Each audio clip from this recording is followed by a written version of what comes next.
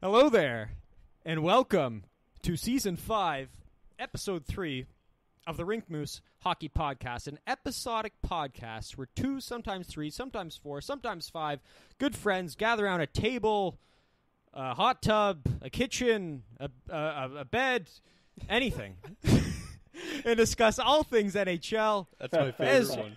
As well as their implications in the fantasy hockey universe. I am one of your hosts, as always, Nick Costu, back on the horse here for another episode, along with my co-host. Today he's calling himself the Swindling Dingo, Kyle Nice. Kyle, how are you doing this fine Saturday afternoon? Yeah, pretty good. I mean, I was out all night. I was working all night, as you know, so I'm a little bit groggy, a little bit out of sorts. But feeling good, you know. We're lured back into the old Rink Moose podcast. Yeah, the old cap that you got me. You're such a fucker. Like, this guy isn't wearing this cap this entire time we're talking, and then just as we go on the air, just to piss us off, he throws on this old school Canadians hat, which by the way I got him, so I guess it's my fault. Yeah. And that other voice you hear, and that other voice you hear, making his debut on the show. Yeah. Today I will call him everyone's second favorite Italian meatball, because we've already got one co-host, one guy on this show who's everyone's favorite. Yeah, but that is Gianremo Rossi. Yeah, Gianremo Rossi sitting down here, our guest host today. How are you, Gianremo?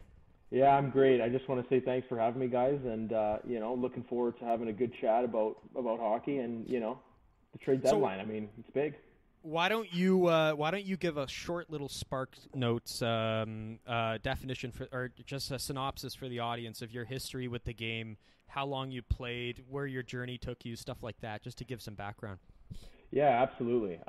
So I started hockey a little bit later than I think most people would. So I didn't learn to skate till I was about 11 years old, and I played ball hockey pretty much my whole life beforehand, and then after getting on the ice, I started in house league like most of us do, and then, made my way to AAA within a couple years, and, played with the Vaughan Kings down in the GTHL, and then played for the Kings even in my draft year, and then I was drafted to the St. Mike's Majors at the time. They're called the Mississauga Steelheads now, but yeah, I got drafted there. I'm a goalie, just in case anybody, had any interest in the position, but yeah, so, that's it pretty much.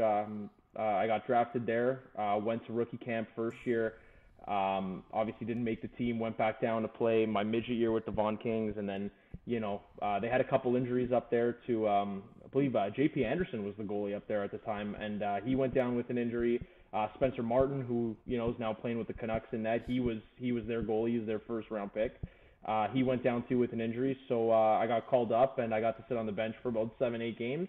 Never really made a start, but got to live the life for about a week and travel with the team, and then outside of that was it. I played a couple years of midget, and then I kind of transitioned into coaching, which I still do now. So I'm a goalie coach, part time obviously, and I coach a bunch of teams on the weekends. I do private lessons, so that's really get that plug in there. Yeah, exactly. Yeah, the Crease Goaltending Academy, baby, in Toronto. So, yeah, you know what? And it was a great time. I met a lot of great people. I got to play with a lot of really good guys. Some guys are in the show now. Unfortunately, I'm not one of them. But, it was a great ride, great people. And, it's really the game that I love. And I still really keep up with it now. So, whether it's the coaching, learning the new systems, yeah, that's pretty much me and my journey. So, the goalie expert. Wow, that's amazing. This is great context to have, because when it comes to goaltending, I know Nick's probably a little different because he does play a little bit, but that's just one of those things I just kind of like. I don't pay attention to the nuances. I just say good goalie, bad goalie. Very very high level for me. So it's good to have two experts here of the position. Yeah, glad to hear. And it's funny, you make it sound so low key. You're like, oh yeah, I started skating when I was 11, and then I was playing AAA, and then I was playing AAA in no time. Like that's a quick learner, if you ask me. Yeah, I mean, it was weird. Like I was always watching hockey when I was a kid. Obviously, my dad was a big Leaf fan, so we used to watch a bunch of games together. But I don't know, like it was always ball hockey, and I always used to play in my basement. I used to mess around, and I loved it. And then I guess it's just one day I was like, Pops, I'm like, it's time to play ice hockey. And he's like, what position do you want to play? He's like, please don't say goalie. And I'm like, I want to play goalie. And I remember we went out and got a whole bunch. Had those big brown leather, those heavy pillow pads on, you know, and after they got soaked, he had like 20 pounds per leg, but that was it. And then I started obviously training at the goalie school. I'm still coaching. I was doing lessons like 1 or 2 private lessons a week because I had so much catching up to do. And then that was it, man. It just, you know, like the years go by fast. Like you think 11 and you had 5 years till your draft year. You're like, man, you're in like grade 10 in high school and you're already trying to decide, you know, what you want to do or what teams you want to play for. It's just everything comes so quickly, and you know, if I could go back and do it again, I absolutely would. So, yeah. Can I just ask you a quick question about that before we move on? Yeah, absolutely. I do a little bit of coaching of young kids right now, about 5, 6, 7 years old. Yeah. Because it sounds like you had a passion for the game, you know, from the start. You weren't playing ice hockey or whatever, but you were fooling around with the ball hockey and whatnot. Did your passion for the game change as you took on a more kind of professional approach to the game with all these camps and all this catch-up? Yeah, I mean, like, you know, when I first started, like, it was all fun. It was just get on the ice, have a good time, you know, played house league. But it was kind of like when you start taking the goalie lessons, and the goalie lessons really weren't there to say, like, you know, my goal is to make the show. The goalie lessons were to say, hey, can I at least play a competent level of goaltending and, you know, maybe make a little bit of a push and try to, you know, play at a decent level. And then it was honestly, it was all on a whim. I was at home. I don't know if you guys have ever played at Vaughan Sports Village, but I live really close to there. So they had Vaughan Panther AA tryouts, and, you know, and I was just like, why not just go? It's like, pay the money, get on the ice and play. And then at midnight the same night, the coach calls and is like, you want a spot on the team? And that, for me, was when it changed, because I'm like, you know, from house league immediately to go into AA and then kind of sit there for about only 2 years and then go to AAA a year and a half before my draft year was good. But it was that moment I got that spot to play AA, I was like, you know, maybe I should actually take this seriously. And then that's kind of when things changed, and obviously I was still young at the time, so it's like, you know, I wasn't working out or anything, but it was more like, yeah, like this is a big focus. I started watching hockey more. I started, you know, learning the position more, and then that was it. I played, you know, 2 years at AA, and then I went to a AAA tryout again, Vaughan, just for the shits to see what would happen, and I made the team. And then that was it. And then from there, once I made AAA in Bantam, I was like, this is the focus. It was gym, school. You know, I barely went out. Like, you know, my days were like come home from class, bang out the homework, and then get down to like fucking Hershey Center at like 5:30 for a game, come home, bed, rinse and repeat. And that's really when it picked up for me. And coaching then pushed that a bit further, because I was like, well, now I'm not playing, but I got to keep up with the game. And goaltending's changed immensely over the years. Like, it's like every week, you know, there's a new move, there's a new position, everything. It changes constantly. So that's why my passion's kept up, and why I still watch, you know, as many games as I can a week to learn and see what goalies are doing, so I can translate that to my coaching and help these kids, you know, move forward, right? Yeah. When you were young, like 11 to 16 or whatever, how much of that watching and studying was part of your growth? Oh, I'd say at least 60%. Like, you know, it's because like when you go out for goalie lessons, it's like you only get the 1 hour on the ice, right? And that's it. And there's other kids after you, so you know you don't really have time to sit down with my coach at the time and be like, hey, can we have a conversation, or hey, like this happened here and there. So for me, it started to become more like, you know, we had a guy on our team who used to like record our games. I used to do my own video.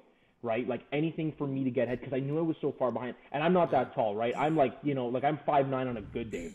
You know what I mean? So it's like for me, I didn't have the height advantage that these kids now are 15, 16, and they're 6'1", 6'2". These guys are already built to play net, right? So I'm like, I'm coming in as a smaller goalie. I'm coming in with way less experience. Like I really had to do as much as I could to make up for lost time. Right, but video and stuff, honestly, it's just huge. Just watching and just picking up on, like, you know, like you mentioned earlier, the nuances. Being able to pick up on that, and then ask my coach, say, hey, I watched this game, I saw this here.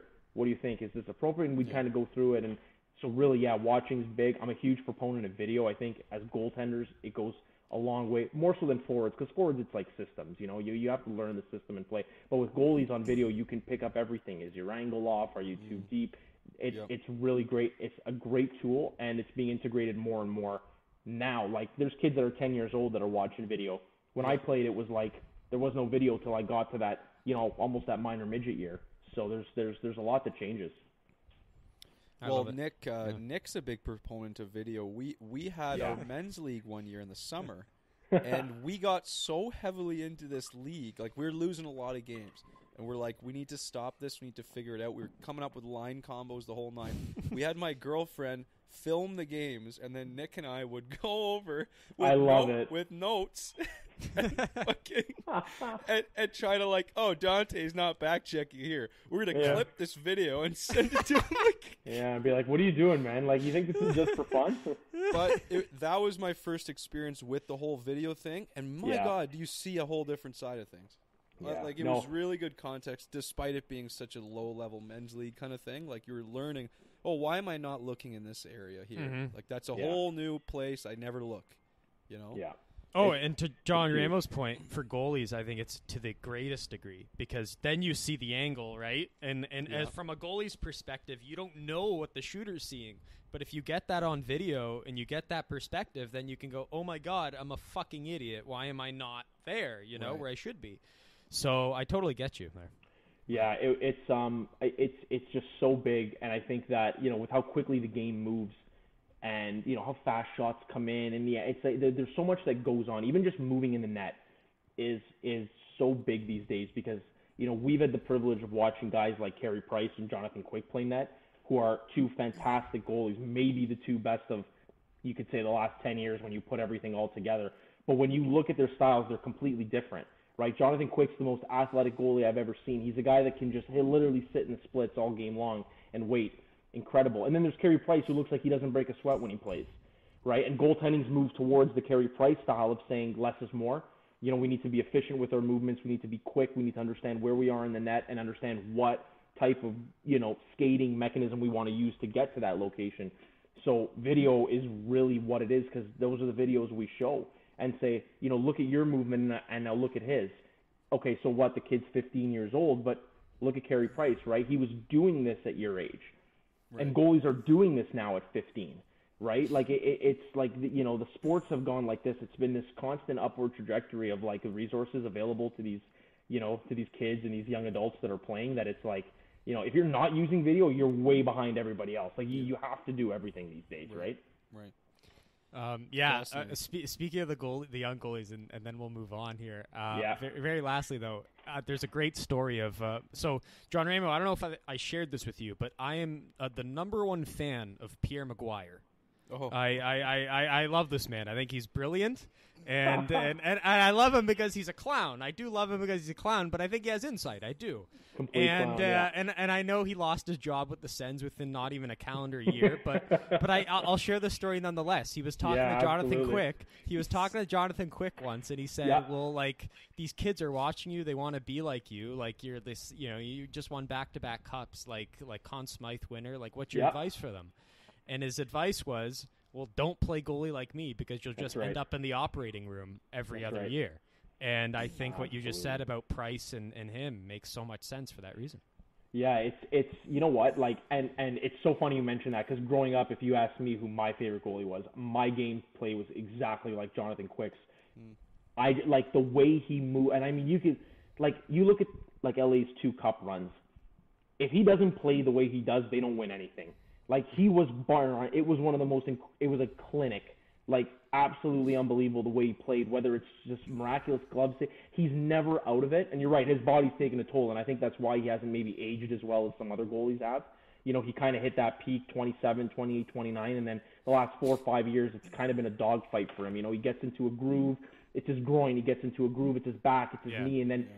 And then when he gets back in the first game, you watch the way he plays, and he's got skate on the post. He's in the splits again, and you're like, man, this guy just got back. He's like 37 years old. Like, how's he still doing this, right? And I think that it's one of those styles where he's right. You don't want to play like him. You want to play like Price.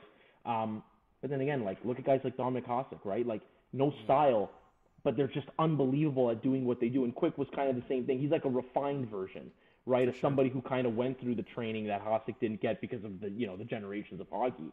But yeah, just man, it is a tough way to play the game. Yeah. Well, hey, all the more reason it's great to have you. You'll be able to lend some knowledge on these moves, these goalies moving, because there were no shortage of them. So let's start with.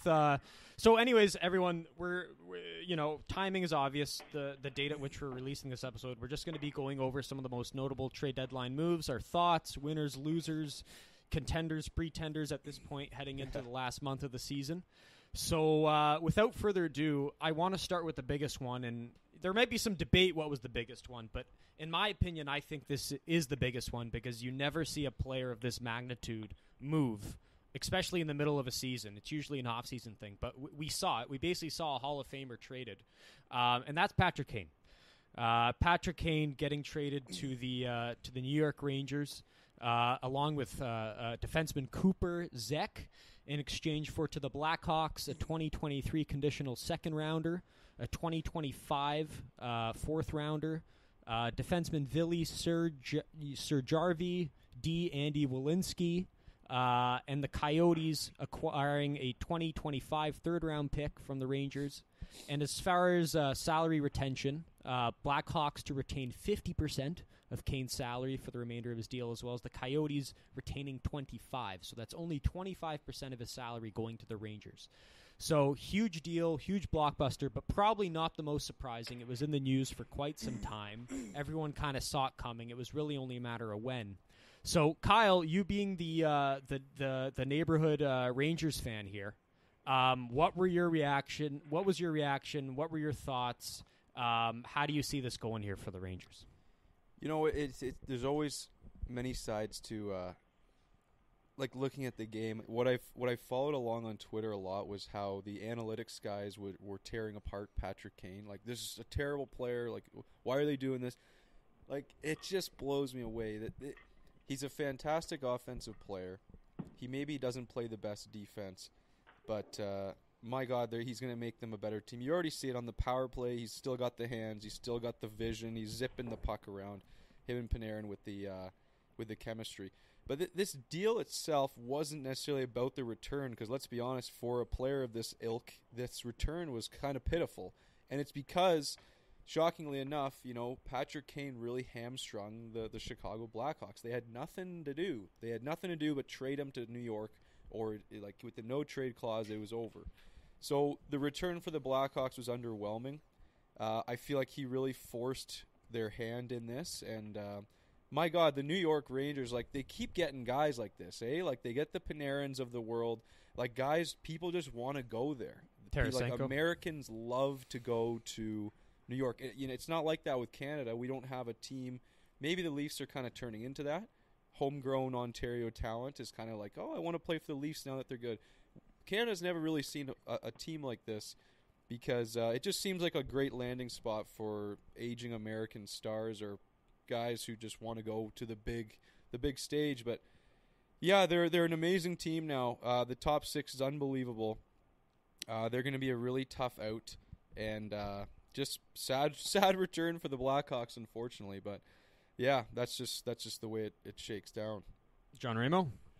Yeah, I mean, I think you hit the nail on the head. I mean, anybody that's slandering Patrick Kane needs to go back and watch 10 years of hockey and tell me that he's maybe not one of the top, like maybe behind Crosby and Ovechkin, one of the most not only exciting players to watch, but an unbelievable talent who can single-handedly win you a hockey game. And the slander is brutal. I mean, and it kind of lends to my issue to analytics, which is I think a topic for another day. But speaking of the trade itself, yeah, the return was brutal, but like you said, he was hamstrung, right? He really only wanted New York, and that's all they couldn't get. And I mean, really, you either get nothing for him and lose him in free agency, or you get something, right? And I think the return is what it is, but I think this is more about the Rangers than it is the Blackhawks. The Blackhawks have a long way to go in terms of rebuilding, a long way.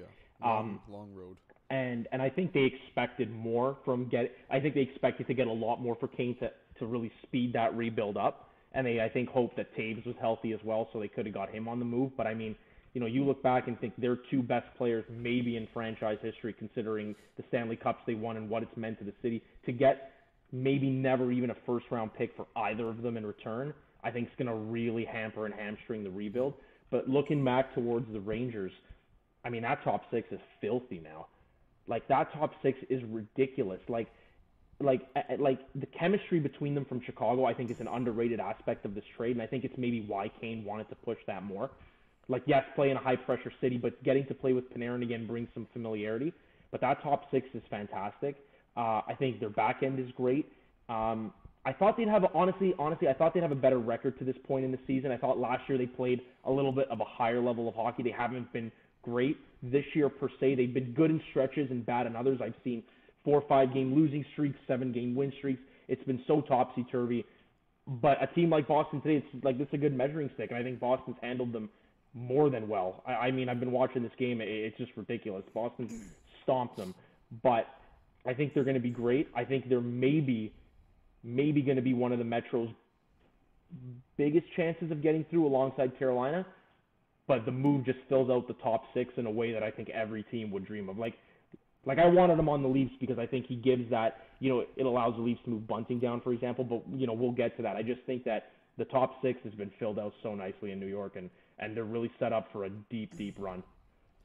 Yeah, I mean, I agree. I think we ought to focus more on the Rangers here because with the Blackhawks, it's the same facts. It's the fact Kane waited so long to tell them he was willing to go, and then B, this was the only team he was willing to go to. So those are the two factors. We've already been over that. But with the Rangers, just watching that game on Thursday, I love that power play. Seeing Fox, Panarin, and Kane, 2 half circles point, just flipping it back and forth. Yeah. I don't think there's a threesome better in the NHL. I know Oilers have a pretty good one going, but now they have Bouchard, and Barry was never really that kind of guy.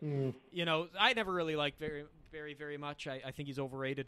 But those 3 guys on the Rangers, I mean, you cannot beat them. I don't think that there's a combo better in the league. Colorado, Kyle, maybe Rantanen, McKinnon, Makar. Those are probably the 2 best. Those are probably the 2 best. And just watching those guys snap it, because Kane, I don't think he skates like he used to. He doesn't seem to have that stride in his step.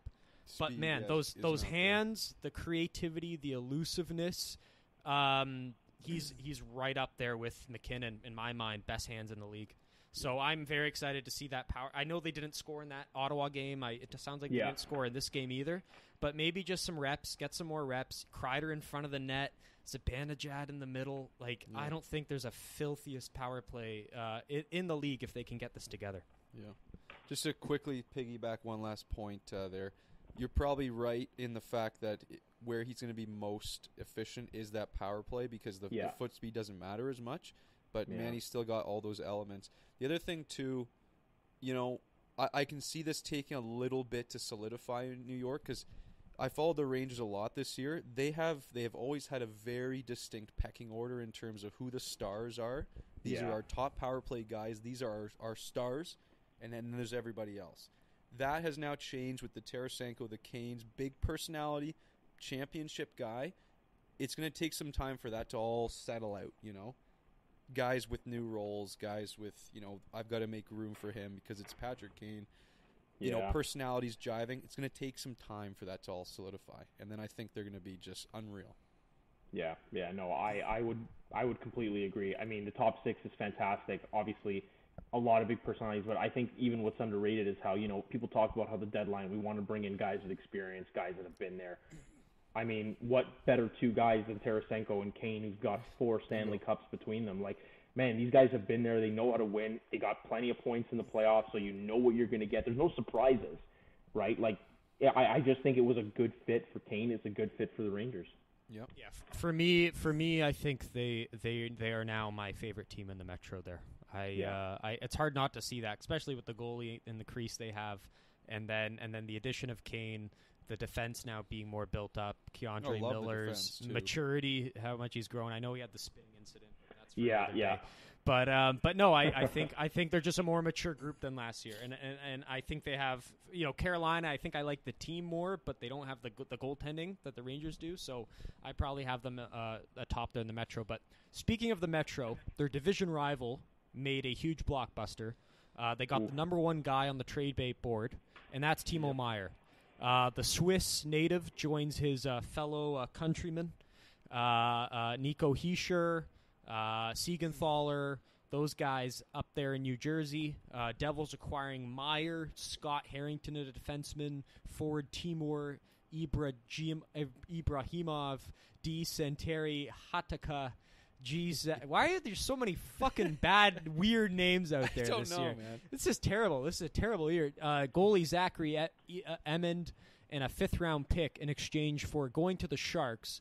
Of course, they were looking to get a big haul here. They end up getting a 2023 conditional first, a 2024 conditional second, a 2024 7th-round pick, Andreas Janssen, formerly Fabian Zetterlund, top prospect Shakir Mukhnamadulin, and defenseman Nikita Ohotyuk. And, of course, the Sharks retaining 50% of Meyer's remaining deal. So huge deal. I think it was the biggest as far as just quantity of pieces going each way. I'll be very brief and I'll lead it to you guys. I thought the Sharks should have got more here. As a Sharks fan, I would have really liked more. I know there's a whole ton of prospects on that Devils team, including, I know they have the Hughes. They got one of the Hughes brothers who's still developing the defenseman. They got Nemec. They got Mercer. They got Holtz. I mean, those are 4 real A prospects there. And the fact that the Sharks couldn't pry one of them left me as a Sharks fan extremely disappointed. I think whatever the fuck his name is more of a B plus at this point. Yeah. And then they get some picks, but again, picks are, as we'll say a lot on this show today, I'm sure, picks are only good if you actually capitalize on them. And I'd rather have a top A prospect than a potential A prospect. So for me, not getting one of those 4 guys was huge. It was a huge loss for that defenseman Greer, and I think he failed here as his first big test of Sharks GM. That's my hot take. So Devils get the big carrot here, and I think it's a huge win for them. Yeah, I mean, you know what? I think you summed up the return for the Sharks pretty good. I mean, we all know this is a very deep, good draft, but New Jersey had some guys there that you pencil in as, hey, this is a great prospect. And you know what? We've got all this fucking extracurricular nonsense with all these like extra guys. I don't know why they had to get so many depth guys moved. It's like, what are you smoke screening here? It's like very odd. They got the 2023 first rounder. That's good, but I mean, it's Timo Meier. He's such a great player. You would have liked to see a first and potentially one of those top prospects. It speaks a lot to what the market was like this year. A common theme I notice is good players going for pretty cheap value. Yeah. I mean, Bo Horvat fetched his price, and I think he fetched quite a lot. That was done early, and then things kind of changed from there. So in terms of analyzing it from New Jersey's perspective, A+ to the GM. They got the guy that fits the need that they had. They wanted to get a little bigger, a little bit nastier. This guy is also going to be on their team for quite a while. It looks like he's gonna stick there. And you know what? To me, I'm not a big New Jersey guy. I don't think this team is poised to get out of the first round. Unless they play like a Pittsburgh, but this is a good get for them, and it looks good. It looks good on paper. We'll see how it all jives. Like, I've had my issues with this team and trusting this core, so we'll see. But he's the right guy. Like A+ to the GM, analyzed the need and he filled that need. So good for them. Yeah, no, I think with Meier, what interested me the most was how, and again, when you look at New Jersey, right, for a team to be this good and have 4 prospects that you could say maybe crack the top 15 right now around hockey, I think it's tough to not walk away with one of them. I think if I was Greer, I'd be looking for at least Holtz. I mean, I think that Nemec is probably off the table because he's just drafted, and considering the World Junior that he had, you're not getting Jack Hughes' brother, otherwise. No. There's like Timo Meier's good, but he's not good enough to fetch and we're not talking just a number one, like the Devils' best prospect. We're talking about potentially one of the best prospects in hockey, right? At this current moment, I think it's difficult to get that, but to leave without Holtz, who. I've gone to a bunch of Marlies games this year, and I've got to see Holtz live a couple times, and man, he's a player. And I think that Holtz is going to have a really good career. He's going to be an elite scorer, power play guy. He's great. How the Sharks don't walk away with Holtz in a first and then whatever other nonsense and AHL level guys they want to bring in. I just don't get it. I don't know if maybe Greer overplayed his hand here and thought that quantity was necessarily better than quality. I agree. Mohamedulin's going to be a good player, but he's not he's not going to replicate Timo Meier, right? And I'm trying to look for a prospect that's going to give me something in return. And I just don't think they really got that. Kudos to the Devils, man. They got a great player. They got a lot better, but I agree, Kyle. I don't think they're poised for a first-round exit either. There's just something about the Devils when I watch that's like they're good, but it's almost like they're still so young where it's like you kind of don't get that feeling where it's like when I watch Carolina and the Rangers, I'm like, man, this team can win a round, no problem. But there's just something about the Devils where it's like, is Vitek Vanacek really the goalie that you're going to go into this first round with a team that young? Yeah. And a back end that's good, but I mean, really, like it's anchored by Dougie Hamilton, and then the names from there are kind of like there's some good ones, but I mean, like it's Dougie Hamilton's core that he runs back there, right? And I think that guys like that will get run into the ground, when it comes playoff times and the games get tighter.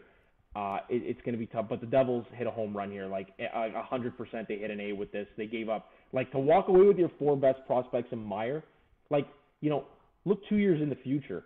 If all 4 of those guys hit the show, which I'm sure they will, and Meier's still there because he's an RFA, not a UFA, so they're going to be able to, they're going to retain his rights, and he's not really going to have super good leverage, I think, with the whole, because I don't know how it works with the RFAs, but my whole thing is imagine that team in 2-3 years down the line. It's going to be ridiculous with all the talent, and they're going to be all 25 and under. It's just insane. It's insane. Crazy. My hang up, you mentioned Holtz. My hang up is Dawson Mercer. I mean, this is a guy. He's not Hughes and he's not Nemec, but he's in that next tier. He's good, maybe man. He should have been the candidate. He should have been the guy I would have been asking for if I was. You know what, Nick? I would 100% agree. I think the reason why they wouldn't let Mercer is because he's played with the team this year. Yeah, and he's not like a guy that was in the. That's exactly what I mean, right? So because he's now played in the league, he's a prospect, but he's a guy that said, "Fuck, he can play at this level, and he's ready to go." And I don't think the Devils, exactly right, and I don't think the Devils are going to think, well, if I'm getting rid of Mercer to replace Mercer with, oh my God, his name already escapes me, Timo Meier. It's like, what have you really done, right? Like you've moved laterally. It's either you get Mercer and you get him, or you flip-flop, but then what have you achieved, right? So the fact that you keep Mercer, and again, for me, it would have been, if they came asking and I'm the GM, I would have tried to avoid all 4, but if I had to give up one, it would only be Holtz. Because I think the other 3 just aren't replaceable. Holtz is a winger you can find, right? Yeah. But I mean, Mercer's he's great at his age. Nemec is going to be an unbelievable defenseman, and obviously Hughes is, he was ridiculous at the World Juniors. You can't give that up. Right. No, I'm so impressed with this Mercer. Kyle was really banging his drum during the World Junior year when they played over in Europe. The LAF team, right? That was the LAF team, right, Kyle? He was on the LAF team? It might have been a year after that. I think it was a year after, yeah. Yeah, he was on the team twice, and one of the years he was kind of more of a depth guy, and then the second year right, that was really, the LAF really, year really in Europe, Correct. in Eastern Europe, and I liked his interviews. He had good character. He was a good newfie boy, and I really liked him, but I just didn't see his game. And now, I stay, we were all snowed in yesterday. I was watching the Vegas Golden Knights against Jersey, and this guy he had 10 shots on goal. He sniped a beauty against Aiden Hill, and he was flying all over the ice. This kid can skate. I'd never seen that element of his game, but he can really skate. And I was like, "Fuck!" Like the Sharks, I would have done everything to try to pry this guy from them. He's an absolute wizard with his stick handling. He's got speed, stick handling. If he's already starting to figure it out, but the vision and the speed of the game, if he can get there, he's going to be a bona fide top 6, maybe top line player. Yeah. And I'll give myself a little discredit here. When I was out that year, Nick, with the juniors scouting Oakville, the camp. tryout, the camp, I did not like the look of Mercer whatsoever. I'm like, this guy, he looks goofy out there. I was just like, how'd this guy make the team? Newhook got cut that year. Mercer made it, and I was up in arms. I was like, what the hell is this? Newhook's another great player, but yeah, and I give myself just a shake because what a player. You know, I shouldn't. It just goes to show. It was just like one small sample size is not enough, and he's awesome. He's an awesome player. My question for Nick, as the San Jose fan, would you have been satisfied with a Timo Meier for Dawson Mercer 1-for-1?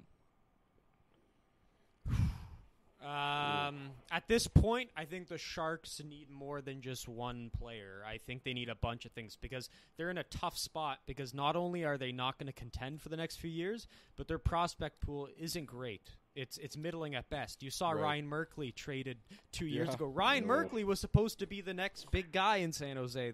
Their first rounder, their puck moving defenseman. And he goes, which shows the lack of amateur scouting on their staff. He goes for nothing. Basically gave him away.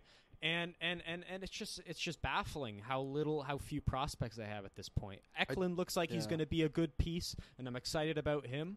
But I think when you're the Sharks, you kind of got to accumulate as many assets as you can at this point.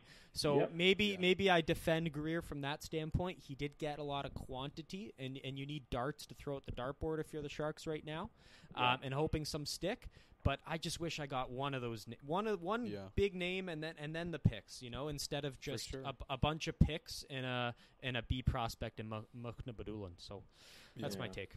But anyways, moving on, another big piece that was traded. This one a little later than the ones we just summed up, and that's Jake Chychrun. Jake Chychrun, finally, the saga ends. The saga of waiting, a year and a half, 2 years for this guy to move. Finally happens, and Kyle, it's our boy Pierre fucking Dorion out there in Ottawa. Gianremo, Kyle and I, huge Pierre fans. We were once at the CHL top prospect game, and we saw this guy walking around the streets of the seedy streets of Hamilton with a JanSport backpack on. He looked like he looked like a kid out there taking public transit. Weapon. Yeah, taking public transit with a JanSport bag. It was like he was a poor college student. And I'm like, man, this guy, and every time he's on camera, he always looks fucking tired as hell. He's working the phones, and I'm glad he made it work this time, getting Chychrun. And honestly, for a great price, considering what the rumors were saying. Rumors had it, Armstrong wanted 2 firsts, top prospects, and Ottawa, they don't part with any other big guys like Ridley Gregg. Or any of those, or Brandstrom, or Sanderson, none of those defensemen, and they basically only trade a first and I believe 2 seconds, which was it's a great trade for Ottawa, and to me it sounds like Arizona just waited too long, and they succumbed at the last minute to whatever they were going to get. So. Why don't you? I want your input on this one first, Gianremo, because you brought up a good point the other day, which is if it only took this much from Ottawa, why couldn't anyone else ante up more, being the Leafs and the Oilers? So why don't you go from there? That's right. This deal will baffle me for a while, and I think that when you look at Jake Chychrun. Great defenseman. I mean, even years back when I saw him at the World Juniors, this guy was a projected top 5 pick at the time, right? If it wasn't for some injuries and other stuff, he was a top 5 pick.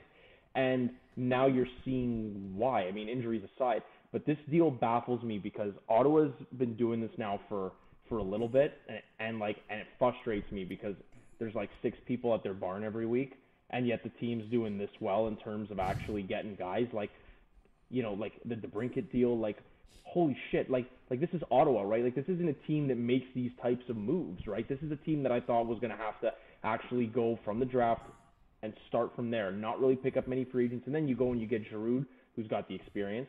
You go and you bring DeBrincat, and it's holy shit, you just added almost an entire second line like that, and now you go ahead and you add a guy like this to a defense core that's Thomas Chabot, who is a workhorse. You add Chabot, you add Brandstrom potentially in the future, Sanderson and Chychrun. Are you kidding me? If this top 4 plays to its potential, it's fucked. I've genuinely never seen a team that's gone out and made these types of moves and give up nothing, right? I honestly think all Ottawa's missing is a goaltender they can consistently rely on and a young tendy, and this is kind of the same situation that we were talking about earlier with Buffalo, where it's they're just a goalie away from being a team that's reliable. Mm-hmm. And, I love the move. They gave up nothing. As a Leaf fan, I'm frustrated because I mean, when I saw the return for Sandin, I'm thinking, how do you not go for a first? And Sandin is better on paper already than what Ottawa offered. You get a ready prospect, right? You get a ready prospect in Sandin who's proven he can play at the NHL level, and you get a first-round pick. So really, it's a first and a first, and you're telling me Sandin's not worth 2 seconds? Yeah. So it's like, to me, that deal's there. Why it didn't work, I don't know, right? Whether it's who knows. But it's baffling how little they got. And if I'm Arizona, I'm absolutely livid because it's really my only big trade chip, right? Like really, it's the one piece that I had to trade. You know, they didn't trade Schmaltz, who I thought was another guy they could get a lot for. They didn't do that. So really, what do you get? You get a first and thing. Like if Ottawa go on a run, like those picks are going to be nothing. They're going to be worth nothing. And Chikrin's going to be a top 4 defenseman, maybe top 2 if the development and the injuries slow down. I mean, this is a home run for Ottawa. This is an A for Ottawa and a big F, a big L for the Arizona Coyotes in their shit barn. So not good. Yes. It was brutal. It was the deal of the 2 shit barns. That's exactly it. That's what it exactly was. It. Goalie score chance every game there. Yeah. So this might be my favorite deal of the whole lot. Yeah. Because I had at first look, I had this internal debate. I was like, you know what? Teams like Ottawa, teams like Detroit, Buffalo, these bubble teams, when is the kind of point where you're like, okay, I'm going to stop with the draft picks. Now I can transition my focus on, I want to get players. I want to get better. I want to make a push. And I kind of thought about it, and I was like, you know what? Look at this roster. And they've got all the makings of their core being almost solidified. You've got Shabbat, you've got Sanderson, now you've got Chikrin on the back end. Your defensive core is done. Like, your defensive core is finished. How you work the outer trimmings, sure, whatever you want to do. Stützle, Tkachuk, guys like DeBrincat now, Drake Batherson, like you've got the makings. Pinto, Giroux's out there as well. Like, you've got the makings of a really solid forward core. So you look at that, and you're like, okay, this is a team that made that decision. They were bold enough to make that decision. We're done drafting shit. You know, we're done drafting guys to be in our top 6. Like, we have that now. So let's trade that first rounder. Absolutely. Now is the time. And I think that can be commended. And then you look at other teams and you kind of wonder, okay, when is your time? When should Buffalo have done something? They stayed status quo. Detroit kind of sold a little bit. So it kind of makes you think, and what a move by Dorion to recognize that, and to, you know what, it's about to be very green pastures in Ottawa for the next few years. Like, this is going to be great. Yeah. There's such an exciting team. I'm watching Ottawa, New York the other day. You know what I'm thinking? There's no team that I want to see in the playoffs more than this Ottawa team. Brady Tkachuk's fucking unbelievable. What an unbelievable player. Yeah. I want to see what this guy can do in the first round. Like, this guy is unbelievable. At some point, you know, they were down, and in the third period, Tkachuk starts throwing his weight around. Now, I think you were watching that game too, Nick. Yeah. He buckled Lafreniere to the point where he was doubled over. And then the puck ends up. Fucking ran into him, went right down. Ran into the freight train, man. Yes. Like, at some point, Tkachuk was like, fuck this game. I'm going to fuck people up and score goals. And that's what he did. I'm like, this guy, you got the skill in Stützle, and now you've got these horses on defense. I always said, if you're going to be a legitimate playoff team, you need a guy who you can just dump minutes on. Now they've got that in Shabbat, and they've got that in Chikrin, and with Chikrin being kind of that solid defensive guy as well. It's just, like you said, John, like, get the goalie, and you got big things here. Like, this is a good team already, and some of these young guys are still sprouting a little bit. Holy, like, wow, this is gonna be fun. Like, sell the team to someone who's willing to take this team to the top, spend the money, let the GM do the thing. Like, let's go. Get their barn in Ottawa.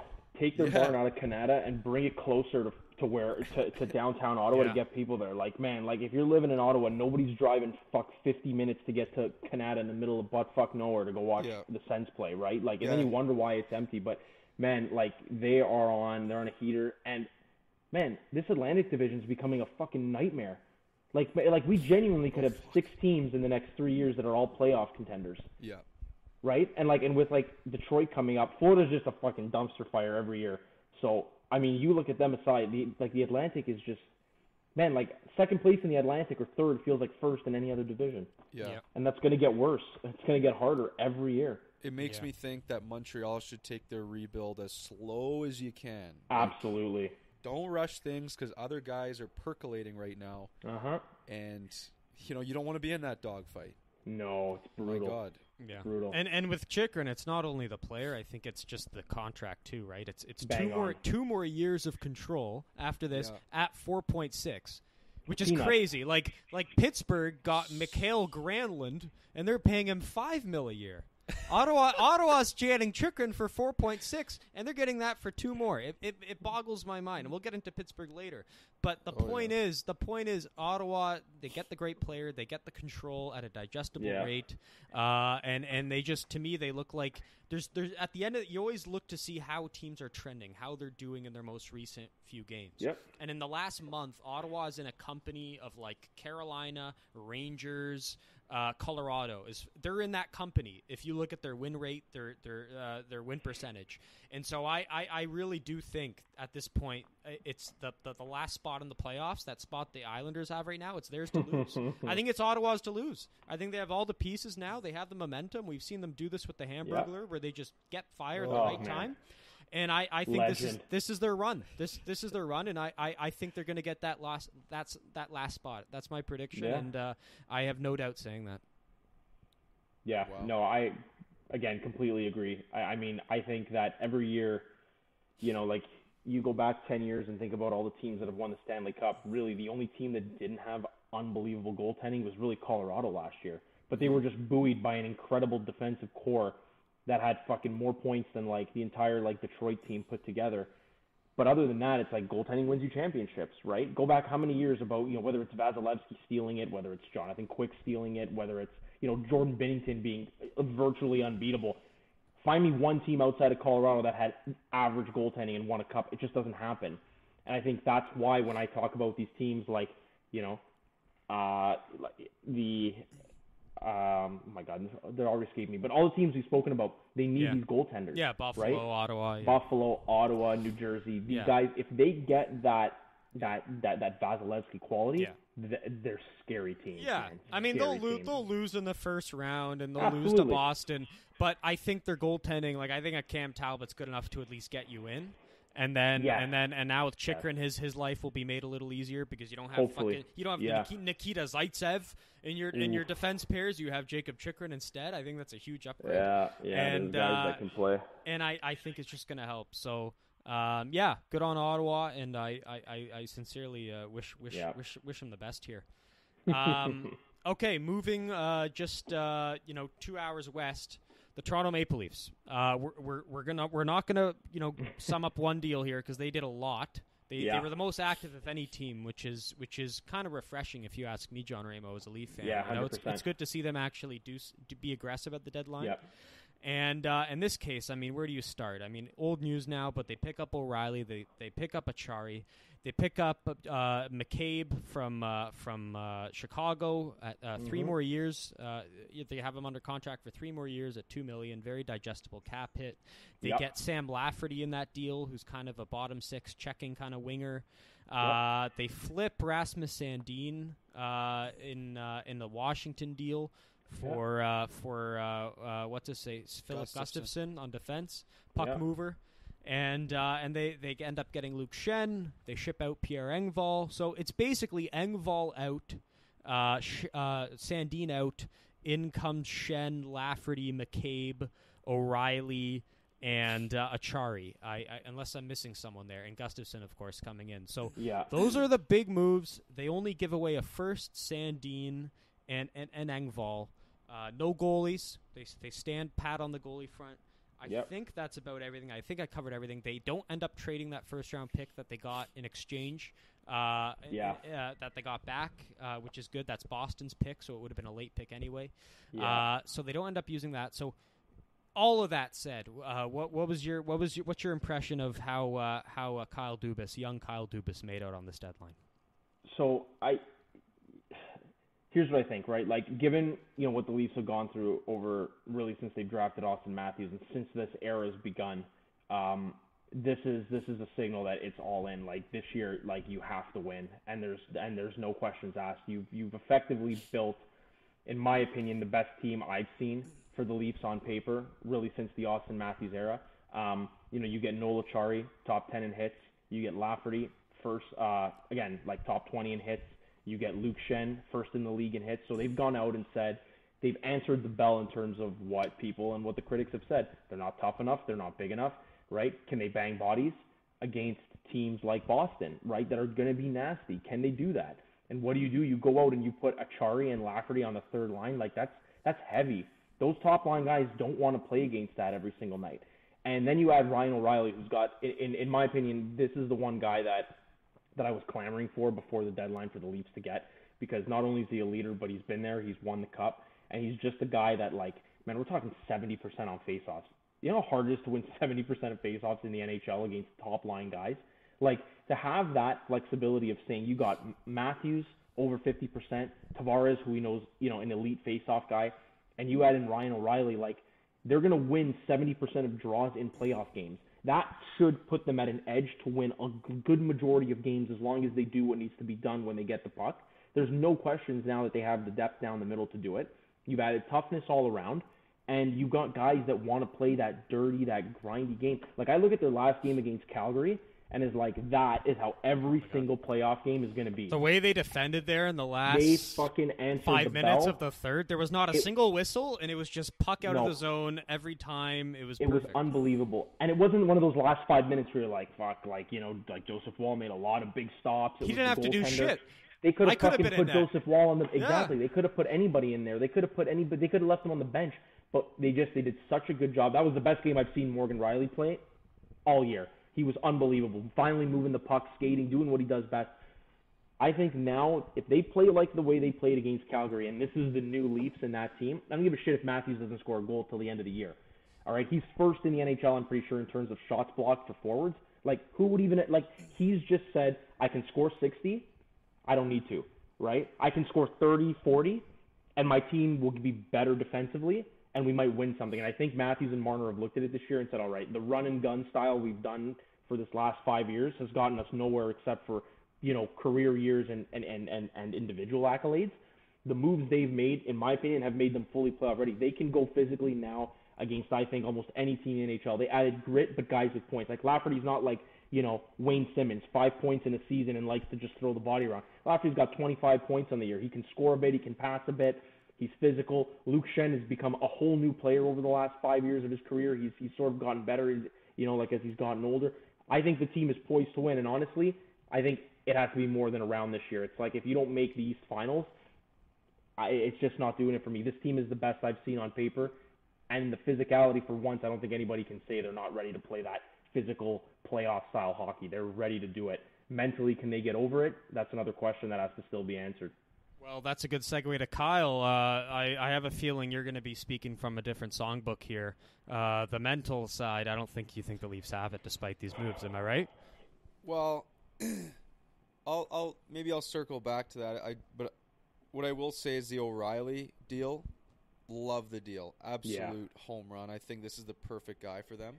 Mm-hmm. As recent as last playoff, like, I watched him versus Colorado, and again, like, he's amazing at doing things like shutting down stars and obviously winning draws and that kind of thing. Like, when him and McKinnon would clash, it was great to watch, like, what O'Reilly was able to do. Obviously, Colorado was just too much in every way, but what a player. I know he's had an off year, but you know what? You're not bringing him in to be this offensive guy anyways. That's a great point. So if he's a third-line center, what a guy to have. If he's a second-line center and Tavares moves over, what a top six. I like that flexibility that they have. I think that's amazing. I love that deal. Luke Schenn, I love that deal as well. That's a no-brainer. It didn't cost much. I think he's a good guy to have. Again, they address what seemed to be a need, which is that toughness factor. Yeah. I think Dubas has done a really masterful job at filling out the outer edges of this roster. Like, the depth, the surrounding players are really good. In terms of the core forwards, I mean, like, where I stand on that. Whether things have changed, I think things feel a little bit different this year. it remains to be seen. We'll see what happens in the playoffs. Some of those guys can come and go when it comes down to crunch time. The main issue I have with this roster that remains is what you call their core defense. I've never been a Morgan Riley guy. I'll be upfront about that. I've never been a Morgan Riley guy. I like to say good teams, like I said before, have defensemen that you can throw minutes at. Minute-munching guys who can move the puck well, but also can just stomp defensive plays. Hedman is a great example of that. Makar, his offense makes up for some of his defensive liabilities, so he's that guy. Pietrangelo was that guy. I don't know if Riley's that guy, and that's not something you can necessarily address this late in the build, but I just don't know if he can be that horse. Yeah. So everything around him looks great, but it's going to be him at the end of the day who's getting the top minutes on defense, and he's got to be able to carry that mail. I think goaltending is unproven but seemingly fine. I can't quite comment on that. We'll see what that does, but have they done enough? I think, man, I don't know. It's going to be a very close one with Tampa. I think it's going to be very interesting. Yeah. I wouldn't be surprised if they finally break through.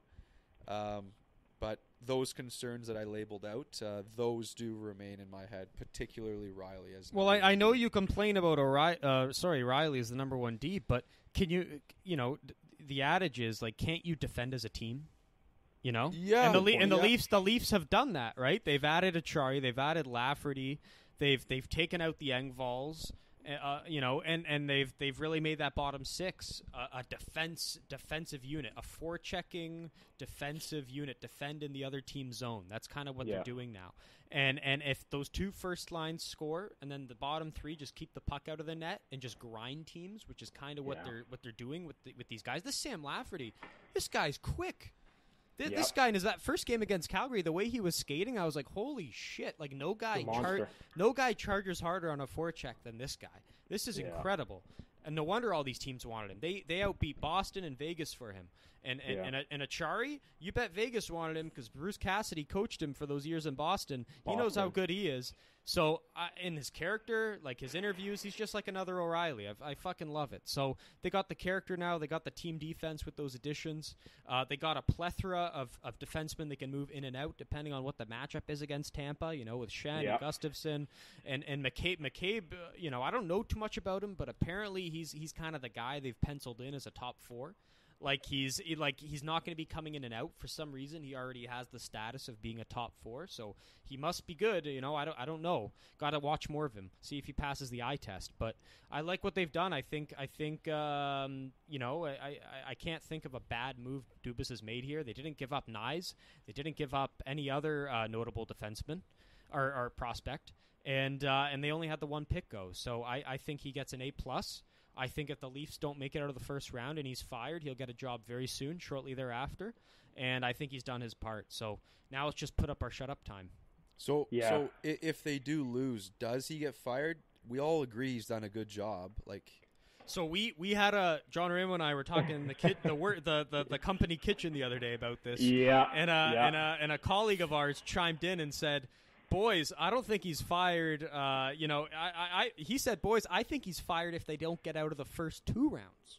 Yeah. So even if they beat Tampa, he thinks Dubas is done if they can't beat Boston in the second round, which I think's a bit of a stretch. I think if they get out of the first round, he's safe because Tampa they're such a juggernaut. They've been the best team in the NHL the last 3 years. If you can dethrone Tampa and you can finally break the first round curse, I think that's enough. Because he's made all these deals, which on paper everyone seems to be giving a thumbs up to. I can't think. No one's shit talking these deals. And so I think just getting past the first would save his job. And frankly, I think they're a better team than Tampa outside of the goaltending position. I think they just have the better team. It's just a matter of the goalies can make the saves. Yeah, and you know what? I think that the more even when you look at all the years. Of the disappointment for the Leafs, right? It's not outside of the Columbus year, which was a fucking debacle, but outside of Columbus, they've gone up against a team that's either gone, to the Stanley Cup Finals or have gone up against a team that's made it to the conference finals. It's not like they're facing teams, and this is why, again, we can have another whole debate on the playoff, the whole playoff format, which I think's stupid, but, again, top for another day. I just think that, you almost have to build your team now at the deadlines based on what you think you're going to play. And I think the Leafs looked at it and said, great, even if they beat Tampa, you're playing Boston in the second round, right? How are you going to keep up physically with that? Marchand's a piece of work, right? And Bergeron seems to have every single number that the Leafs throw against them. Right, Matthews and Marner, I'll be honest, they haven't really performed in the playoffs since they've been drafted. Like Matthews hasn't lit the world alight. Marner's been okay, but he's disappeared at times. Like, it's just for them, mentally, Kyle, for me, like you were mentioning, it's that top six. I'm not worried about the other aspects. It's can Matthews score in the playoffs consistently? Can Marner score? Look at guys that have gone on and won it. Nathan McKinnon scoring, Rantanen scoring, Crosby scoring. Every team that's won, their stars have scored. And the Leafs haven't had their stars yet step up in a playoff series continuously to a point where they're like, hey, they can win it. Did they outplay Tampa last year? On a balance of probabilities, maybe they edge them 51-49 in terms of who carried the play, but it doesn't make a difference. It's about whether you win or not. And I think this year, you can't really fault Dubas considering what he does. I agree with you. I like Riley, but he's not playing the role he's set to be. He's like a fantastic number 3 on a team, or even a number 2 that's playing beside a really good number 1. And I think you're right, they're missing that. So can they collectively defend enough to make up for Riley's deficiencies? Maybe. Riley's horrific on the power play, which is I think why they brought in Gustafsson, who's got like close to 40 points this season. He's a power play guy. And I think the move is to eventually replace Riley. But it's like, you look at it and it's like every team that's got that defenseman has really drafted it. The Leafs haven't been in a position where you can say, you know what, they should have taken a defenseman. Like, you look back and think of when they drafted Nylander, when they drafted Marner. You're telling me you would have taken Noah Hannafin over Mitch Marner? No. Right? So what other defenseman could the Leafs have drafted given their position? First, you're taking Matthews, obviously. You know what I mean? Yeah. Nylander, you're obviously taking Nylander now with the way he's developed. So the Leafs haven't had the chance to draft a Cale Makar and Alex Pietrangelo. Like, they haven't had that opportunity. So for the Leafs, it's like, how do you go and trade for one? Right? No team's ever really traded for a top 1 or that, elite world-class defenseman. So for the Leafs, they've had to make do and kind of build through the sum of their parts rather than individually. So as much as everyone's like, oh, Leafs don't have a number 1 D, yeah, of course, because they don't fucking grow on trees. Like, you have to genuinely draft them. Or you can be like New Jersey and get Dougie Hamilton as a free agent or make a trade. Like, it's just difficult, right? And the Leafs haven't been in a position where they can trade for one of those guys. Right? And then when Pietrangelo comes up, am I giving, almost $10 million to a 31-year-old free agent defenseman? No, of course I'm not. Because in 5 years, it's going to be an impossible contract to move. Right? So the Leafs have had to make do. Goaltending, you're right, big question mark. In terms of Samsonov's abilities, I don't know, there's something about him where when he's on, he's great. But there's something about him where he kind of swims in the crease a little bit. And when he gets beat, it's a lot of 5-hole because he's down already. It's a little bit of, he stays on his knees and he's sliding in positions when he's not. He sometimes overextends. If he can stay composed and play within his crease, he'll be fine. Question is can he do it in the playoffs, right? And the Leafs don't really have that. And I think that's why Matt Murray was brought in, because his playoff record and track record is so good, but will he be healthy enough, or will he have the form? Will he even have the game time to play? I don't think so. I don't think he sees the ice, personally, unless he goes on a really good run now. We'll see. There's just so many question marks still. That's a lot of money paying a goalie if he's not going to play a single minute in the playoffs. I don't like that. I know. That's the thing. He'll play.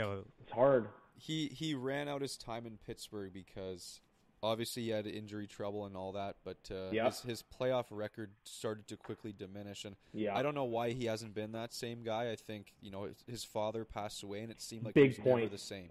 He was never the same. So what I worry about with this Leafs goaltending is, since they don't have Murray's, he's got the experience for sure, but he's shaky in terms of his mentality. Mm-hmm. Samsonov, who knows what he is, but it's going to be the most high pressure situation either has ever been in, probably. Murray, like Stanley Cup final, sure, that's different, but it just seems like one of those guys is like leaving themselves open for the curse to set in on their play. If it's going to be someone, right, the curse is going to attack those guys. Yeah. Yeah. So that's what worries me about that too. Yeah, just like last year, man. Like, they played well, but when Jack Campbell needed, and this is the thing, like, as a goalie, like the 950 or the 930 save percentages, like Linus Ullmark this year, it looks great. But you can have a fucking 880 save percentage, but if you make the big saves that need to be made, your team wins. And last year, Vasilevsky wasn't unbelievable in the first round, but when it push came to shove, he made the saves that wins Tampa the round. Jack Campbell couldn't do that. It's as simple as that, right? Because I don't think the team played bad. I think the top six was good. They weren't great, but they were good enough to win a nitty-gritty series against Tampa. But when you needed Jack to make the one save, he couldn't do it. The question is can the Leafs, for fucking once in 7 years or 6 years, can they get the goaltender that can just make the one save that they need to win and push them? Can somebody step up and make the big play? I don't know. And Kyle, I have the same reservations as you. It's nice to hear a Habs fan that's actually, objective and that actually understands the game and isn't just, bashing because of the jersey. But it's all like honestly, man, I think you're a Leafs fan if I didn't know, because they're all great points and there's nothing there that sticks out to me as being some egregious take. Everything is a valid criticism. So I'm just subjective, man. You look I at Joe. Appreciate that. Look at I Joe do. I appreciate it. Yeah, we have a friend of the show who would say the exact opposite right now, but boy, we'll leave that for him to defend himself. All right, he's on the show. Okay. Yeah. No, Joe. I think Joe maybe recognized that I'm objective, but Joe is the absolute opposite of objective. He will say, the Habs will make the Cup final, and they'll be they lose in 6 games. He'll say, absolute garbage franchise, worst team in the playoffs by far. And it's buddy, they're in the finals. How can you chirp when you lost in the first round? That's what Twitter's for, man. That's what Twitter's for. Get behind a profile, talk as much garbage as you want. It blows me away. Oh, man. Just oof. And one last thing on the Leafs as we're talking about goaltending. I don't know if this is a hot take or not, Gianremo, but I think just pure technical, game and just how he looks in the crease. I think Joseph Woll might be their best goalie. I just think he might not see time because he's inexperienced. Yeah, and he's a guy that since the Leafs drafted him, when I watched him at the World Juniors back, I want to say in 2015 or 2016, he was drafted the same year as Matthews, but he was a guy that I was always kind of high on because I think his mechanics are really good. His underlying ability is there. The question is will it translate? For a lot of guys, it doesn't, but goalies develop at random rates, and it's the most arbitrary position in the league. Outside of maybe 5 goaltenders we can list, it's a crapshoot every year, right? Like Nick Meany spoke about earlier. Jacob Markstrom's a guy that last year was a Vezina caliber goaltender. This year, the guy can't stop a beach ball. We're talking an .889 save percentage on Jacob Markstrom. It's just unbelievable. And goalies go through this all the time. They come and go, right? Like the Hamburglar looks unbeatable and the next superstar, and then the next thing you know, the guy's fucking doing, he's online trying to make a living because he can't stop a beat. It's goaltending switches. Right, and I feel bad because obviously I've played in those positions, and I know, and I've seen a lot of goaltenders. Spencer Martin, when I played, was beyond unbelievable. I thought this kid was going to be a genuine superstar in the NHL, and he's barely keeping his head above water. That's how difficult it is as a goaltender, and that's how challenging it is. And I think that outside of Shesterkin, Sorokin, Vasilevsky, by the way, there's a trend we're starting to see here that the NHL has been taken over by Russian goaltenders, right? Yeah. And if you guys have time, I can get to that later because it's a really interesting fact. But there's a reason why they're so dominant. But the one thing I'll say about Samsonov, and Nick, I completely agree. He's got it. And I've always said this. You don't get drafted in the first round as a goalie unless there's something there. And Samsonov's 25 years old, which I think a lot of people forget. He's not even close to his prime yet. He's a guy where if you stick with him and he continues to develop and to play the way he has this Woll or Samsonov? Samsonov in this interest. But I'll get back to Woll in a minute. In terms of Samsonov, he's got that first-round pick pedigree. He costs you nothing to keep because he doesn't have any leverage in terms of contract. But he's had a good year. If this continues to develop, he's 25 years old, right? You can't go wrong with a guy like that. But going back to Woll, he needs more game time. And I think next year he'll get it because I don't think Murray or Samsonov probably – I don't know if they'll keep both, but I'd like to see Woll. He looks unbelievable in that. He's calm. He's composed. And, man, he's played – every game he's played, he's looked like a guy that's played in this league for 10 years. And you don't see that often with young goalies. But he looks ready. I want him to get a shot. Question is how do you do it? What are you supposed to do? Tell Matt Murray, our $5.5 million goalie, that he's going to be a scratch for Joseph Woll? No. And for Samsonov, he's got a .918 save percentage this year. Top 15 in the NHL. He's done nothing wrong to give it up. So I feel bad, but he's got a shot, Nick. You're right. He's got something there, and I hope in the future we see more of him. Yeah, I just think if there's if foreseeably Murray gets injured, can't play in the playoffs, which, obviously could happen, and then Samsonov struggles, I would have no fear in throwing Wall out there instead of some guy they would have picked up at the deadline. Nick, I've seen so many disaster classes in net for the Leafs, literally since I've been watching them. Whether it's fucking Justin Pogge, whether there's just been shit goaltenders for years, right? Like, to see Joseph Wall as a prospect we've developed finally make it through and actually look good, I'd be totally okay with him getting a start in the playoffs. Sometimes that inexperience and being naive could help, because I can tell you Samsonov's going in shitting bricks, because all the eyes will be on the Leafs goaltending. If they lose, that's all people are going to talk about. No goaltending, couldn't do this, couldn't beat Vasilevsky. So we'll see. But hopefully he steps up, and if not, if they have to start Wool because he shits the bed, I'd start him. I'd give him that chance and say, now this is it. This is your make or break now as a goaltender. This is your chance. Can you take it? Moving right along to their playoff rival, who they will face in the first round. That's already been determined. Tampa, they make their move. Every year. Brandon Hagel, the guy from Ottawa. The name eludes me right now. Blake Coleman, Barclay Goodrow, all these guys. All those guys. Nick Paul, that's the guy. They finally use their gun in the chamber, their bullet in the chamber this time, and it's Tanner Jeannot. They gave up a first, a second, a third, a fourth, and a fifth. Unprecedented amount of picks for a guy who only has 4 goals this year. Kyle, I know we like to give Tampa the benefit of the doubt here, given how much all these trades have worked. Like, every trade that guy Brisebois makes works. It works in the playoffs. So Nick Paul emerged last year against the Leafs. Everyone was bowing down to that guy, So I ask you now, with the Brisebois, with his resume, but also with how much they gave up here, did the Tampa Bay Lightning give up too much? I'll say absolutely not. I know that's kind of going against what people have been saying, and that, like, people are saying, they gave up the whole draft class. You know what though? Like, what to a team like Tampa, who it sounds to me like they want to go for it, like they are for the next couple of years. The first round pick they get up is a 2025. Do you think they care about that? And then you've got second, thirds, fourths, and fifths, and Cal Foote. Like, Tanner Jeannot is going to be an awesome third line player for them. If anyone can unlock who this guy is, it's Tampa Bay. He's cool. He was either born to be a Lightning or a Bruin, and it's come to fruition. I absolutely, for a team like this, don't mind giving up that kind of draft capital, especially when you think that, you know what, the way I look at it, a late first rounder, you might at best want to turn that into a middle 6 guy. Yeah. A second, third, fourth, you're looking at probably bottom 6 if you can.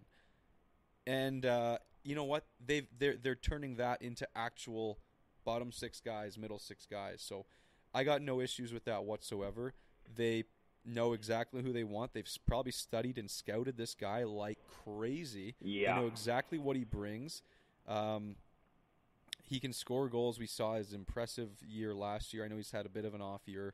But this is their guy. They got him. I don't think they care about the draft capital. Neither do I. If they can turn that capital into actual players in the fringes of their roster, the core is done, obviously, then do it, man. That capital is to be used to make outer roster guys, and they've done that. Yeah. So I think all power to them. And what's a fifth and a fourth to a team like Tampa? Like, yeah, you know what, Kyle? I mean, if it was, and this is the other thing, because I agree with you. I don't think it's a lot to give up for a player like him, and I say this for one main reason in particular. If there's any team that knows how to draft with lower picks, it's Tampa Bay. Yeah. Like if there's one team I trust to give up capital, it's Tampa Bay. Like, they've been there, they've done it. You get guys like Braden Point in the second, third round. Like, man, these guys, like, they know how to draft. And I think that when you have that, I'm not afraid to give up that capital. And I'll be honest, I love Nashville as a team. I love the fan base. I love the energy. I want them to do well with this trade. So I think it works well for both teams. They get a lot for Tanner Jeannot, but they get, like, even if 2 picks hit, it's a slam dunk, right? So I got no problems with it. And Tampa Bay, who's going to question Tampa Bay? Whatever they've done has turned to gold. You know what I mean? Like, they've never made a bad move that hasn't looked bad, whether it's like Savard on the back end, who people thought they gave up a lot for, or Goodrow or Coleman. Year after year, it's home run after home run. Is it a lot? Yes, of course it's a lot, right? In the grand scheme, when you compare to other trades, it's a lot. Yeah. But it's Tampa Bay, and their window isn't forever because Stamkos isn't getting any younger. You know, you got Kucherov who's going to be 30. You got Stammer's in his 30s. Hedman's in his 30s, right? Really, other than Point and fucking what's his name, Cirelli, the core is starting to age, right? Yeah. So they got to go and get as much as they can now, right? So I have absolutely no qualms with it. If it's Tampa, like, I trust it, and they've earned that trust because results have spoken and they've proven it. So I have no problems with it. I think it's a great move for Tampa. And you don't think that move was in response to the Leafs getting O'Reilly and Achari and Lafferty? Tampa knows they got to get a little tougher, right? Because, you know, Corey Perry, whatever, he's like the fakest hard man in the league, whatever. Like, I'll give him credit. He's a great, you know, right, like, he's a great player, but he likes to stir the pot, but he won't actually get in. Lafferty going up against a guy like Janot, like, man, there could be fireworks in this first round because there's a lot of guys out there that like to get nasty. Yeah. So I think it was a responsive move from Tampa to keep up with the Leafs, but I got no qualms with what they gave up, man. It's a great move, and Tanner Janot's what, 25, 26, I think? Yeah. Guy's got years and years to play. You have absolute, like, it's not like you're trading that for, like, a 36-year-old grinder. Like, we're talking about a guy that's got potential to play top six, to low-end top six, but a definite top 9 forward, 100%. Yeah. I think with these picks and these teams trading these picks, it's all time and place, right? Like for one team, that might be a lot of assets to give up. You know, if you're San Jose and you're giving up a first, a second, third, a fourth, that doesn't make any sense. But if you're Tampa and you've already proven that you are this elite echelon team, you're at your kind of swan song of Stanley Cup competing here. This is kind of your last shot at the bar here. I think, you know, fuck it. Give away whatever assets you have to because you're just trying to keep that window open. You've been you know, the definition of greatness these last 3 years. And to make it 4 or 5 with one of these players, you do it, even if it takes a first, second, third, or fourth, 100%. Or fifth. So it's all time and place, and I think they're just doing what's right for their team at this point. So I don't think we can give them criticism. And I think, and you know, given his track record, I think he will score a big goal against the Leafs, or 2 or 3. You know, I hope not. I hope not. As a Leaf fan, you know, I really don't. But it's probably going to happen, given how this guy's track record. Yeah. So. Yeah. Anyways, that's Tampa. Go on, Kyle. Low cap hit on Tanner Janot, extremely low. It's like 800,000. Yeah. Is that for one more year though? Is he on an expiring deal? Okay, so I think he's still on the ECL, right? Yeah. Yes. But they have a history of keeping guys there. They love playing there. They love re-signing. They signed Nick Paul. You know, they extended him, and I expect the same will happen with him if he plays well in the playoffs. So and Saskatchewan boy. So no, that's good. That always counts for something, right, Kyle? In the character checks the character box. And you know what? One last point on that is that Tampa Bay seems to get hometown discounts on everybody. Everybody's always willing to take a little bit less than Tampa. So I'm sure I'm sure that Tanner Janot will be there for a while because he'll be willing to take less to keep that core, which I hope I can say the same for the Leafs in the next few years. But those Tampa guys took a lot less to stay, and that tells me that it's a place guys want to be. Next move, their rivals, who they'll play in the second round, Boston. They end up getting Tyler Bertuzzi for a first rounder and a fourth rounder for Detroit. I know, you know, this was kind of unexpected because he wasn't really on the trade bait board. Was he going to go? Was he going to go? Was he not going to go? You know, big time player, seems to fit that Bruin mold of being just you know, in your face kind of tough guy, but can also score, has some punch. I'm scared. I have a feeling if the Leafs match up against this team, he's gonna be like the Jake DeBrusk, you know, a few years ago when he really got to us. He's gonna be like that kind of guy. He's gonna score some big goals, and I'm gonna fucking hate this guy, and I'm gonna look at his toothless grin, and I'm gonna want to punch him in the face. I'm getting the goosebumps with this guy. Do you agree, Kyle? Yeah, man. Tyler Bertuzzi is an awesome player. You were quick to snag him in he's in our fantasy league. Kyle snagged him right away after the deal. Yeah. So and it's funny, the Bruins are so interesting because like they have some of the most unlikable rats in the game, Bertuzzi and Marchand, but then they also have some of the highest character guys we've seen in Bergeron. So it's like it's such an interesting room in there. Like it's really cool. The perfect mix. Yeah, a guy who is just going to be a great Boston Bruin, especially as like a guy who's put up near point per game season or two in the third line. Like, come on, this guy is awesome. And it just, like, you know what? You mentioned it earlier about Chychrun. Like, if all it took was a 2024 first and whatever the hell else they gave, a fourth, like, this guy could have been so good for so many teams. Why was it Boston, you know? Like, come on, man. That would look good on anyone's third line. On someone's second line, that would look good. So it'd be a great. Like, where's Boston getting all these first round picks for? Because they traded one for the Garnet Hathaway deal, the one that the Leafs now have, and then they traded another first round picker for Bertuzzi. I don't know where they're getting all these firsts from. I think the first for Bertuzzi was the year after, but man, I guess they're just I mean, listen, like, it might be like a hot take, but I hate Boston more than I hate the Habs. And it, honestly, it doesn't even have anything to do with the playoff history. It just has to do with their fans.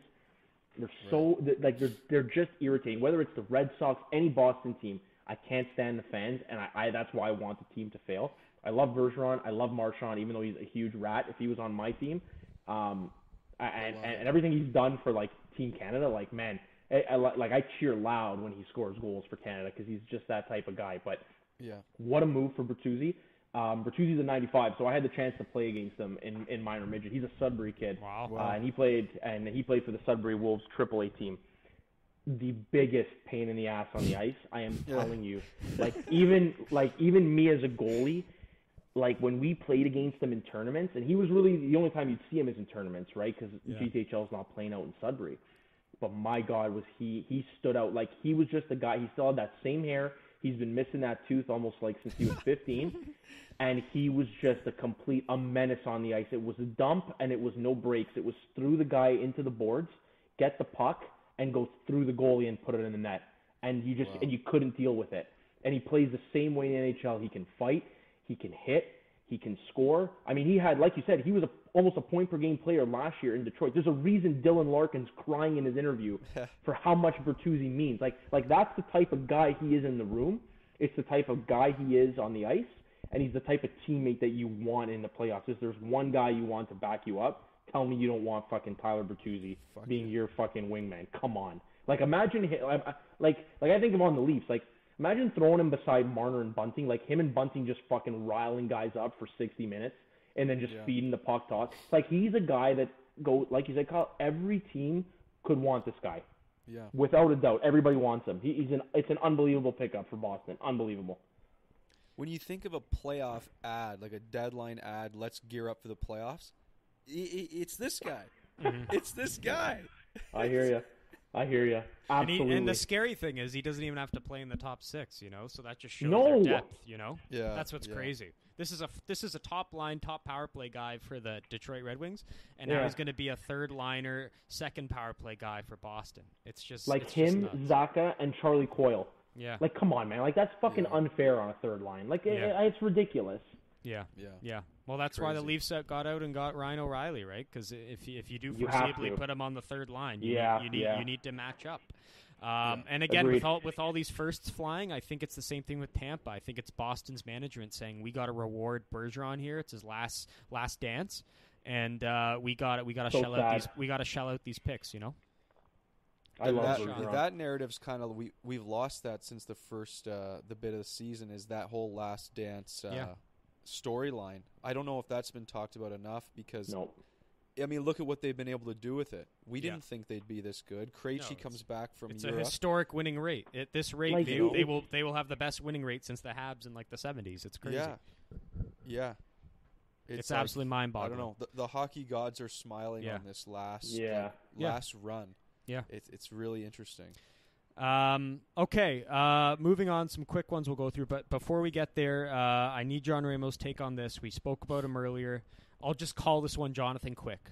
So it's very odd. So he goes from L.A. to Columbus. He doesn't even last there for a day, and then he quickly goes to Vegas. So in the Columbus deal, it's quick in exchange for Gavrikov, Korpisalo, and then of course L.A. giving up some picks. I have it here. It's Is it a second? Yeah. What do we got here? Jonathan, I got the second pick where he goes for, here we go. We got Korpisalo and Gavrikov to the Kings in exchange for Quick, a 2023 conditional first, and a 2024 third-round pick. So a first and a third and Quick in exchange for Korpisalo and Gavrikov. And then later, like I said, not even 24 hours later, Quick goes to the Knights in exchange for a seventh and Michael Hutchison. Good old Leaf. Yeah, I know he's still around. It's crazy. Yeah. So there you have it. I'm just going to call this one Jonathan Quick. I guess my first question is, do the Kings benefit from Korpisalo, given they think that's an upgrade over Quick? Did they give up too much for him? And lastly, does Quick still have enough in his game to lead Vegas on a historic playoff run here? It's so tough. But you know what? I'll say this. Jonathan Quick was always my idol growing up as a goaltender, and for everything he's done in this game, he's borderline Hall of Fame. And I sometimes I'd even say it just because of the 2 Stanley Cup runs. Oh, but he will be. He will be. Like, as a consummate professional, that's a huge loss in that, and it's a huge loss in that Kings locker room. Like, you have a team that's going to the playoffs in the Kings. They play a good style of hockey, and it's a guy that he's won with Drew Doughty, he's won with Kopitar. That's a tight-knit group. I think that's tough to break that up going into the playoffs. He's a guy with experience. Yes, the numbers haven't been there, but he hasn't really been healthy for a lot of this year.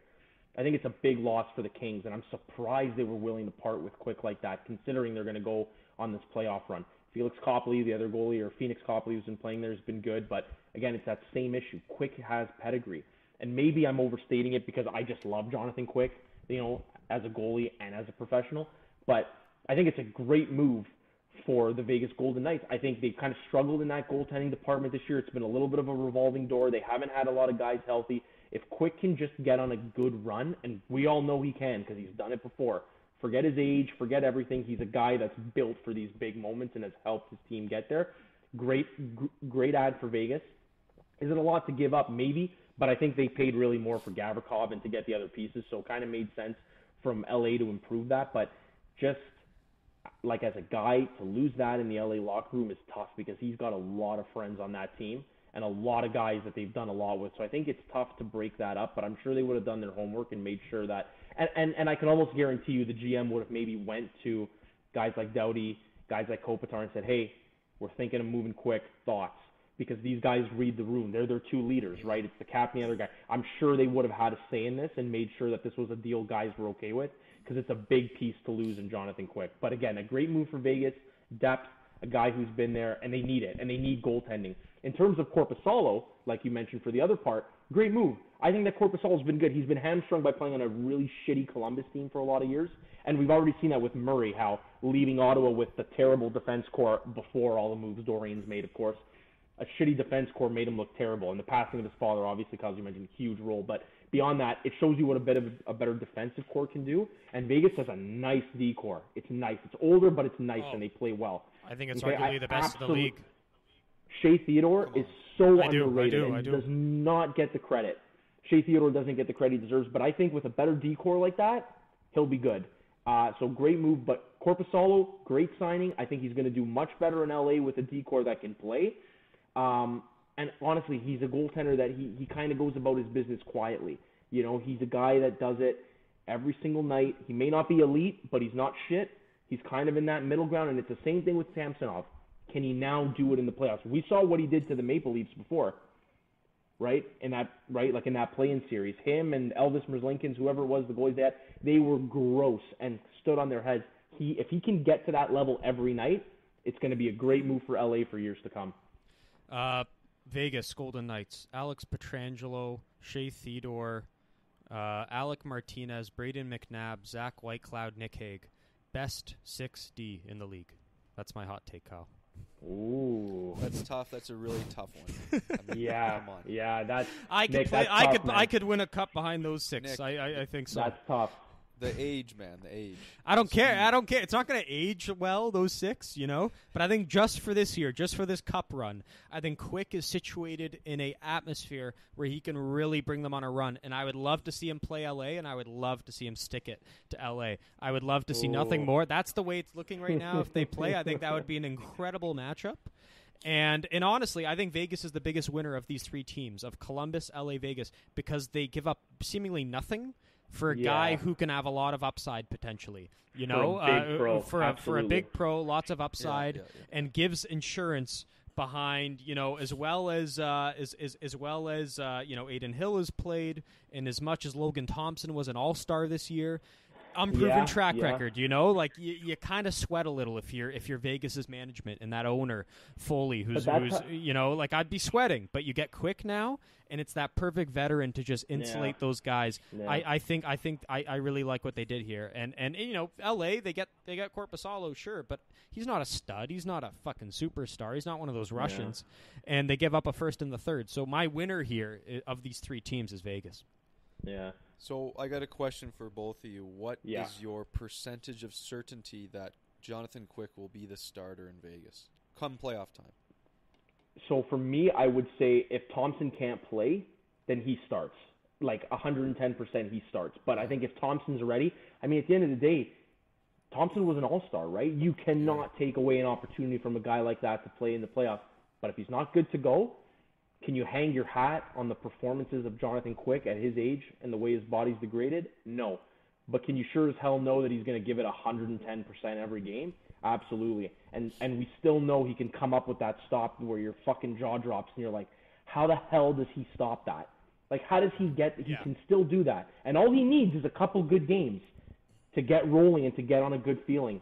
And if he does that, I hate to say it, but Thompson won't see the net for because me, you do not change it. For me, Quick is that goalie I pick if I just have to win a playoff series. You know, like I don't think he plays well over a whole season because, to your point, his body's broken down. In the last 5 seasons, he's had a save percentage below 900 3 times. Yeah, 3 of the last 5 years. Vegas saw how LA saw how he was playing this year.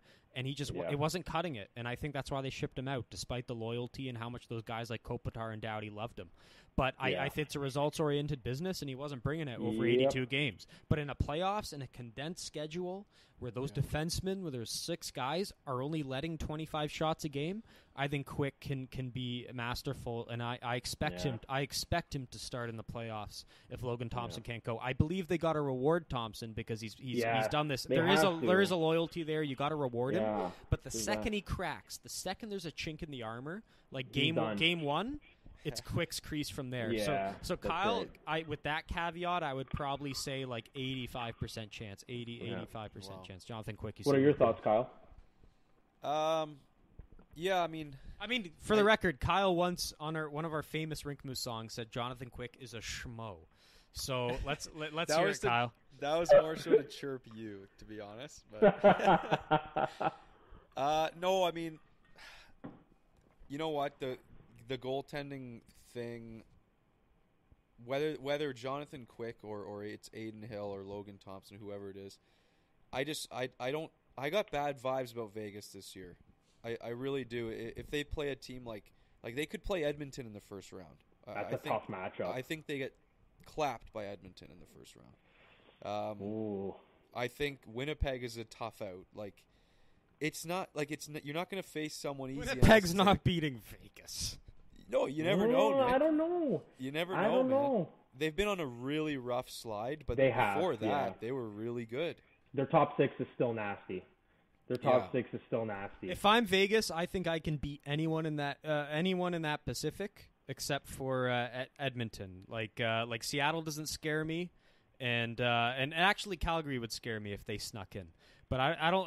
If they play Seattle or LA, I think Vegas gets through the first round. Well, and they're close, man. Like right now they lead the conference in point percentage. Yeah. But Dallas is sneaking up behind them. So, yeah, I mean, they're underrated.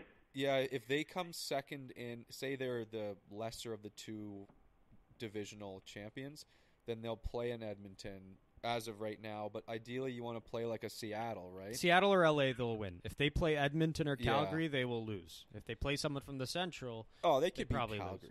Lose. That's a team I don't want to match up against in the first. I don't want Daryl Sutter. I don't want Daryl Sutter in the first round. But you know what, though? Like, you won't get it because they won't make it.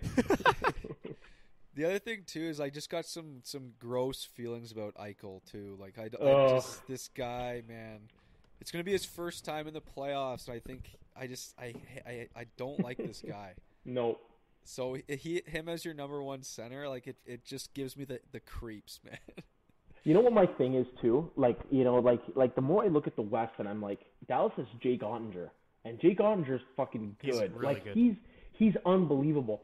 Edmonton's going in with Stuart Skinner and Jack Campbell. Honest to God, he couldn't stop a fucking puck on a mini stick net. Yeah. Like this is the level we're at here. Is that you look at Edmonton statistics, top 10 and everything, they're fucking 21st in goals against.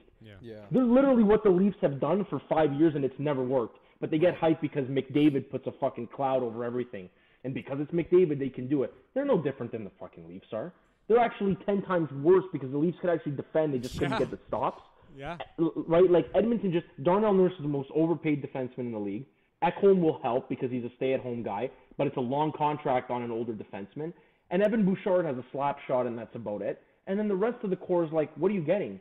Cody Ceci was getting bullied in Toronto, and yet on Edmonton there's no real talk. I think they get a pass because of McDavid and Draisaitl. But I look at Jake Ottinger, and I have to think, how does Dallas not win? Like, they play a good defensive game with Jake Ottinger, and they have just enough scoring that they can win a series. So I look at Dallas and Winnipeg, Connor Hellebuyck. Like, they can make it to a cup final with Ottinger and Hellebuyck alone. That's why I still look at them as being my two favorites in the West, aside from Colorado, obviously, because they're just filthy. But besides them, whose goaltenders can really compete with Connor Hellebuyck and Jake Ottinger? Like, Stuart Skinner, maybe, but it's the same question as unproven, right? Yeah. I don't know. Like even with Vegas, we talk about Quick, but are you really willing to hang your hat on a 36 or 37-year-old Jonathan Quick who's injury prone against Connor Hellebuyck? Right. Or I hang my hat on the defensive structure of Bruce Cassidy and a proven coach that has gotten his team to the Cup final, and I think he can do it. And I think they added Barbachev, and I think they're still a little weak up front, but I think defense, goaltending, coaching, they got it. But I don't know if they'll score enough. Exactly. Oh man, they won't that's score a big enough. One. They won't score enough counting on a Chandler Stevenson and a William Karlsson to score every night. It's Jonathan Marchessault, no Pacioretty, he's gone injured too. Like they're missing two big forwards, and that's what I fear. They might pump 40 shots a game, but we all fucking know Connor Hellebuyck can stop 40 shots a game for an entire playoff series. He's that level, and it scares me. A hot goaltender scares me. Look at Montreal when it was Carey Price against the Leafs. Yeah. Oh God. And that's another guy, injury prone. But who's saying Quick can't do what Price did and have that swan song last run? That's what I'm saying. This year's Vegas to me this year is like LA from 2012 and 2014. Yeah, they got quick and goal, amazing defense, a coach who can get them there, but not enough scoring. And Vegas that year, they didn't score on the power play. They never scored on the power play, but they would score 2 or 3 goals a game, and they kept it under that, and they somehow won those 2 cups. That's Vegas this year. In today's NHL, I don't know if you can win that way. I think. By the way, 5-1 Dallas, in case anybody's interested. Yeah, against Colorado. What fucking slaughter-fest, man. Yeah, what a 5-1. Big statement. Moving on, Colorado. Kyle, I'm just going to throw 3 teams at you, 3 trades, so we can wrap these trades up. Avs get Lars Eller and Jack Johnson.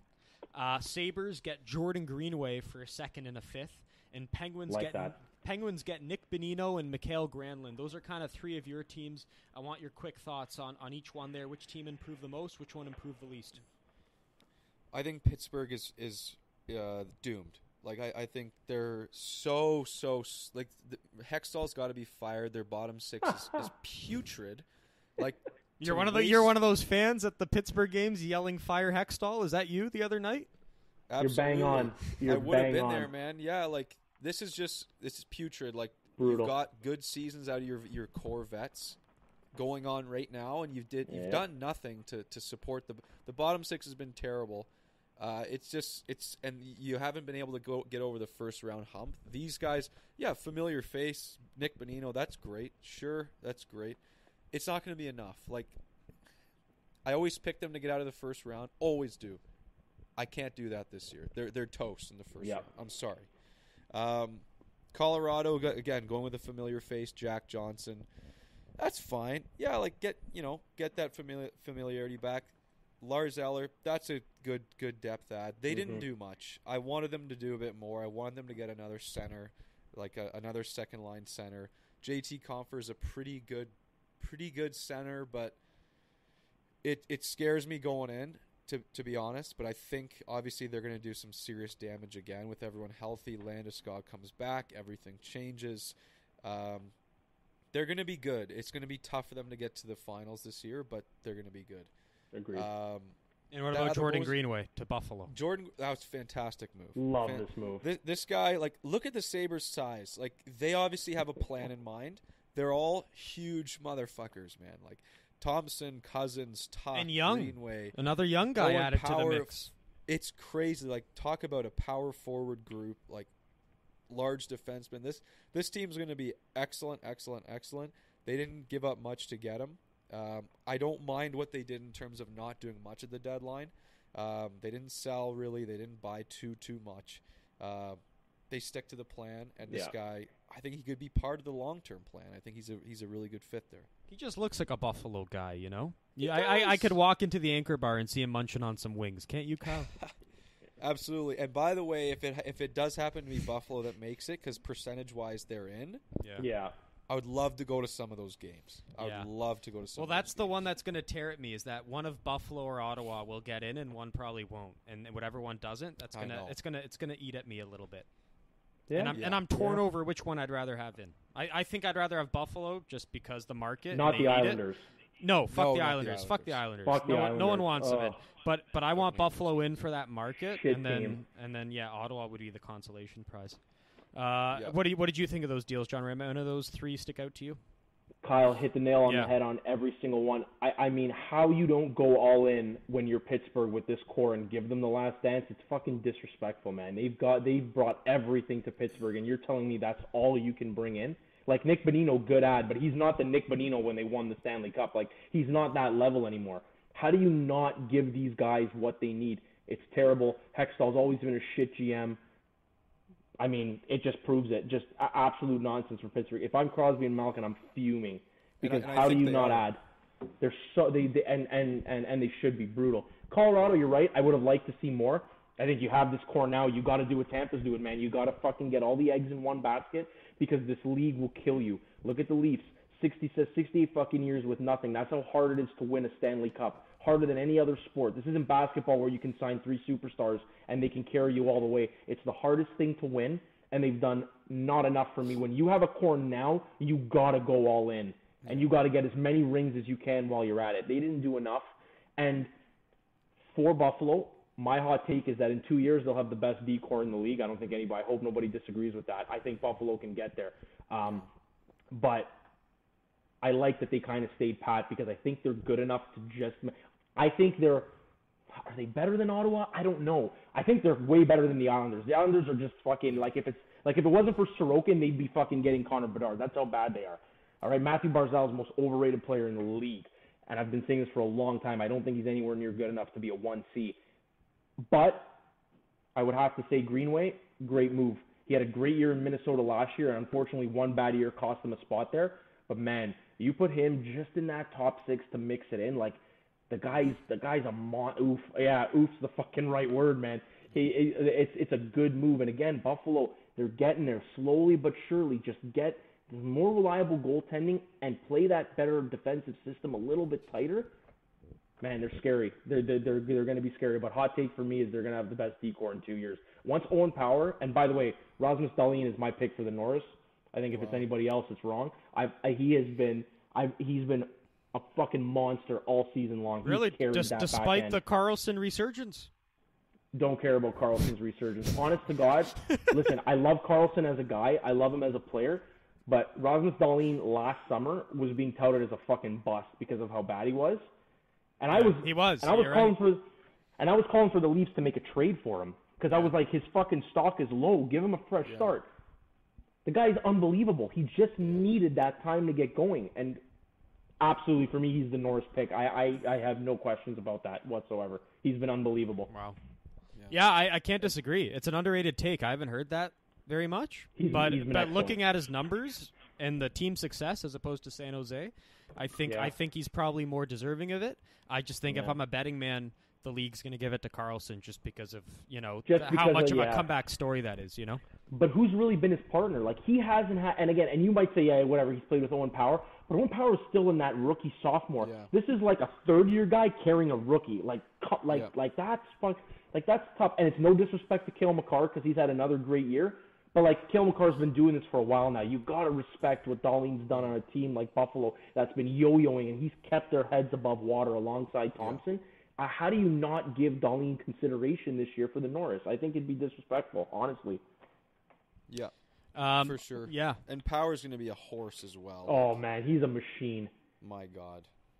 He's got to figure it out a little bit defensively in terms of his defensive awareness, for sure. But a guy that size, and that's just time, right? Yeah, that's just time. Look at Dahlin, man. We were saying the same things. He's got to figure it out defensively. He's got to figure out. Now this year, the guy's racking up points like it's nothing and shutting the biggest guys down on the flip of a switch. Like, respect to that man, because he's great. He's great, a stud. This team is going to be so much fun, and I'm a huge Jack Quinn fan. Mm-hmm. Yeah. He's been doing amazing lately. What a shot that guy has! Yeah, they need Alex Tuck back. They need that guy back, or else it's going to be curtains. But even the prospects, like you look at Peyton, like JJ Peterka, if he gets going, like man, there's some talent on that. And Al team. Greenway's another guy, another young body infused in there. So no, it's great. Okay, in the interest of time, winner and a loser. I want you to pick one winner, one loser from the deadline. I'll begin by saying I think my winner, without a doubt, is Ottawa. I just think value-wise, the deal is just too good. It's a great player. It's control. He's only 24. Next 2 years at 4.6. You only gave up a first in 2 seconds. I think just that raw value, they got the best guy for the best price. Yeah. My loser, Vancouver. I think I don't know what the fuck they're on. I don't know what they're on. I don't know what they're on there in Vancouver. But they give up a first and I think a fourth for fucking Philip Hronek. I just can't make sense of it. I thought they had it right bringing in Tocchet and bringing in a new GM, but this just looks like they're going to continue fucking that up. I just do not. Are you rebuilding? Are you not rebuilding? It makes absolutely no sense. They already have a puck-moving D in Quinn Hughes. You don't need another puck-moving D, and you sure as hell don't need to be giving up more first-round picks when all you need at this point are more prospects. It makes no sense to me. I need help. I need a therapist to talk me through how this makes any sense. They are turning into the Buffalo Sabres of the last 5-6 years, where it's just dumpster fire. It's incorrect. You got Oliver Ekman-Larsson making almost $7 million a year. The guy is pure dog, terrible. You have Tyler Myers, who was like, again, just for an Italian term, he's skeeve. He's garbage. He can't play. That's a new one. I've never heard that. Yeah, and you've done nothing to improve it, right? You keep JT Miller, who's banging on boards and yelling at goalies. Brock Besser can't figure out if he wants to be a sniper, if he even likes playing hockey anymore. Bo Horvat, who loved Vancouver and wanted to stay, and you fucking trade him because you won't give him the bag, but you give it to Miller. You know what? They almost deserve it, because when you make this many mistakes, it's not a mistake anymore. It's a pattern, and they've been mired in shit, and now they're going to fucking reap the rewards of their terrible trade. So Vancouver, as always, continue holding gigantic L's.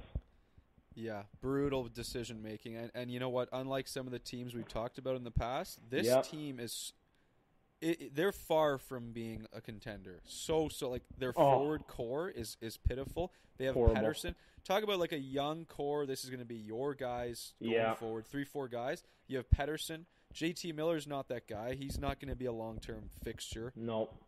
But Brock Besser's not that guy. Beauvillier is not that guy. Garland is not that guy. Kravtsov is not that guy. Nope. They need to draft. Like, they need these picks right now. That's they need their Bedard stage. So bad. They do. They need so much help, man. Like, and these guys, you're not going to find them in trades and shit like that. Like, my God. Like, here's the thing is, like, when I look at Quinn Hughes on their back end, I look at a guy that's like, he needs to take now the Rasmus Dahlin step, where he needs to go from being a guy that gets 60 points a year but can't fucking defend like an AHL player. He needs to find the next level, or if he doesn't, what's he going to be? He's going to be a power play guy. He's going to be just a guy that racks up points, but you can't trust, like you said, Kyle, earlier about the Leafs and Riley. Can you trust them to eat the minutes? I can't trust Quinn Hughes to fucking eat the minutes right now. I just can't. I wouldn't. I wouldn't just trust can't. him going up against a Bergeron, a Crosby. Absolutely a not. McDavid. He'll get eaten alive. They'll get eaten alive. So for Vancouver, they're just L's, man. L's across the board. Terrible. I'd hate to be a fan of that team. Oh. I'd be so down. Ugh. So down. Gianremo, who's your winner and another loser maybe if not Vancouver? No, for sure. Out of the interest of not being biased, I do think the Leafs for me would be the biggest winner because they not only was it quality, but it was they got both quality and quantity, and they actually addressed the needs they actually needed. But out of the interest of not being biased, it has to be Boston for me. Like, you had Orlov's got fucking 9 points in 4 games. That's more points than all the Leafs I think have in the whole year. Like, it's just ridiculous. You get Orlov, you bring in Hathaway, who's a big time grinder, can score a bit, can do it all, and you bring in Bertuzzi. Like if you list out Boston's bottom 6 right now, you're terrified. Coyle, Zacha, Bertuzzi, Hathaway. Like, it just doesn't stop. It's just guy after guy after guy. Unbelievable trades, big winners, elite goaltending already. Boston's the big winner. And for me, the big loser, it has to be, obviously aside from Vancouver, but like they're kind of like the fucking F tier. Yeah. So I'll go one up for another one. It has to be Arizona for me. Like, you absolutely botch the Jacob Chikrin trade. You hold out for 2 years when you could have got, imagine trading him with 4 years of term instead of 2. Like, your return goes up, and instead you've held it, you played Russian roulette, and you missed. And they absolutely got nothing for a guy that's going to make Ottawa 10 times better. And a team that needs a reason to stay in Arizona, and you've just gotten rid of a guy who could have been part of a rebuild very easily because he's 24, 25. You didn't have to move him, but you unsettled him.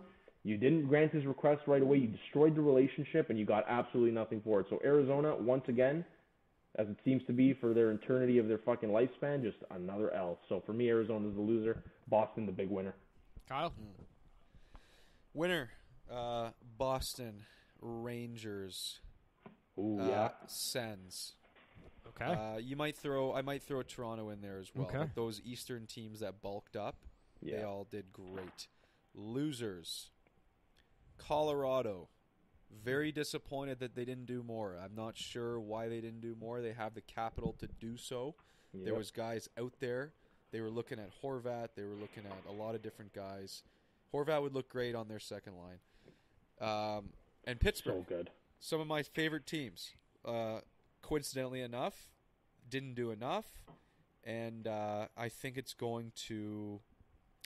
I'm not convinced Colorado won't make the finals, but I'm now very convinced Pittsburgh won't do diddly squat. So Colorado could have gone from my feelings now to a team, oh, fuck, they're definitely going to make it out of the West. They didn't do that, and Pittsburgh's doomed. And I don't know what the future looks like there. I don't even know what to say about that. So just guys that should have done more. I guess they missed the train of the early trades. Maybe they thought the deadline day would be better, but fuck.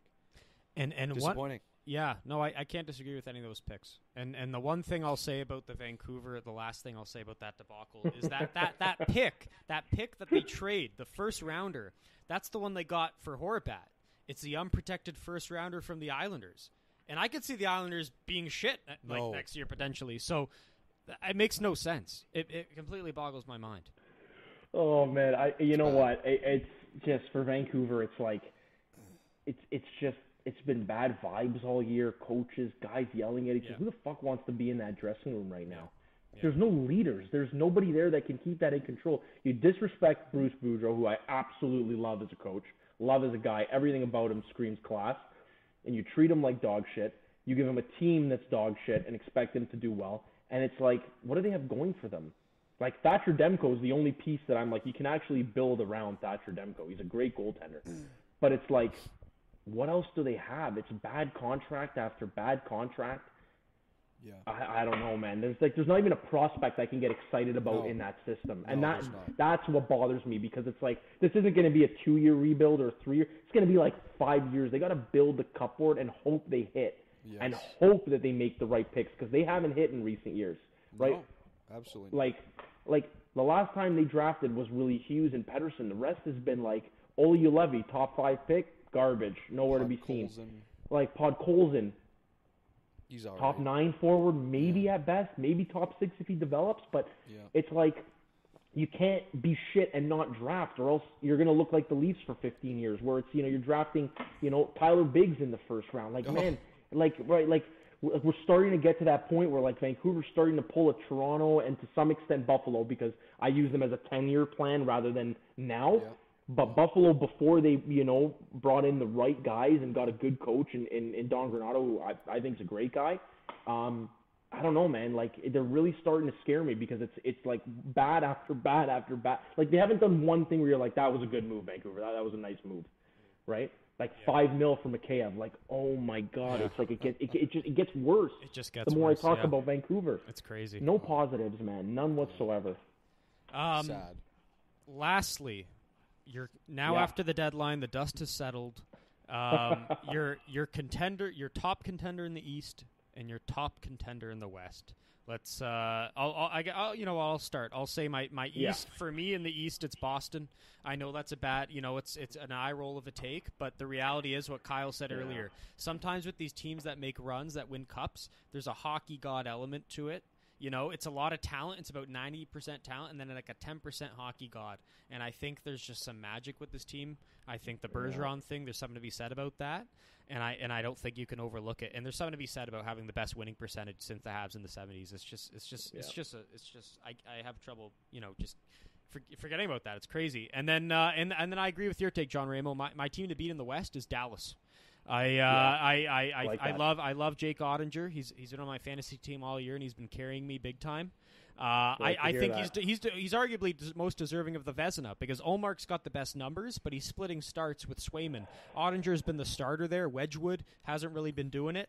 I think Ottinger's been the most indisplaceable goalie in the league this year. Sorokin, I think, okay, fair enough. Yeah, he gets that crown. He gets that crown, but again, he doesn't have the numbers that Ottinger does because the team in front of him. But the point is, I think Dallas didn't have to do anything this deadline. We haven't really talked about them much this show, but they didn't have to do anything. I think they like that top line of Pavelski, Hintz, and Robertson. They like the resurgence of Ben and Sagan. They like the youngsters in Wyatt Johnson and Stankoven. They love their D. I love Wyatt Johnson. What a player. Yeah, I think they're legit. They're full value. I think too many people are sleeping on them. You look at the Vegas top odds to win, and Dallas is way down there.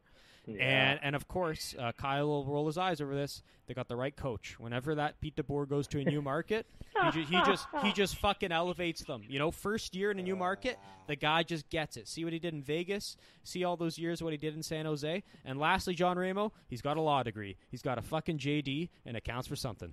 That's my take. That's right, baby. Hey, you know what? So does John Cooper, and you know what? John Cooper's one of the best. So I don't disagree with that. But yeah. So I don't know. For me, I would say again, I want to say the Leafs because I think they've done it. But man, the hockey gods don't like the Leafs, so I'm gonna go with. I'm actually gonna go with Carolina, and they're another team we haven't spoken about a lot. Wow. But I don't. There's something about the way they play, whether it's they take 60 shots a game on net, but it feels like they never give up goals. Doesn't matter who the fuck is in net. They always turn out to have a .950 save percentage by the end of the year. This team is the most structured team in the NHL, maybe barring Boston, but it's not only puck possession.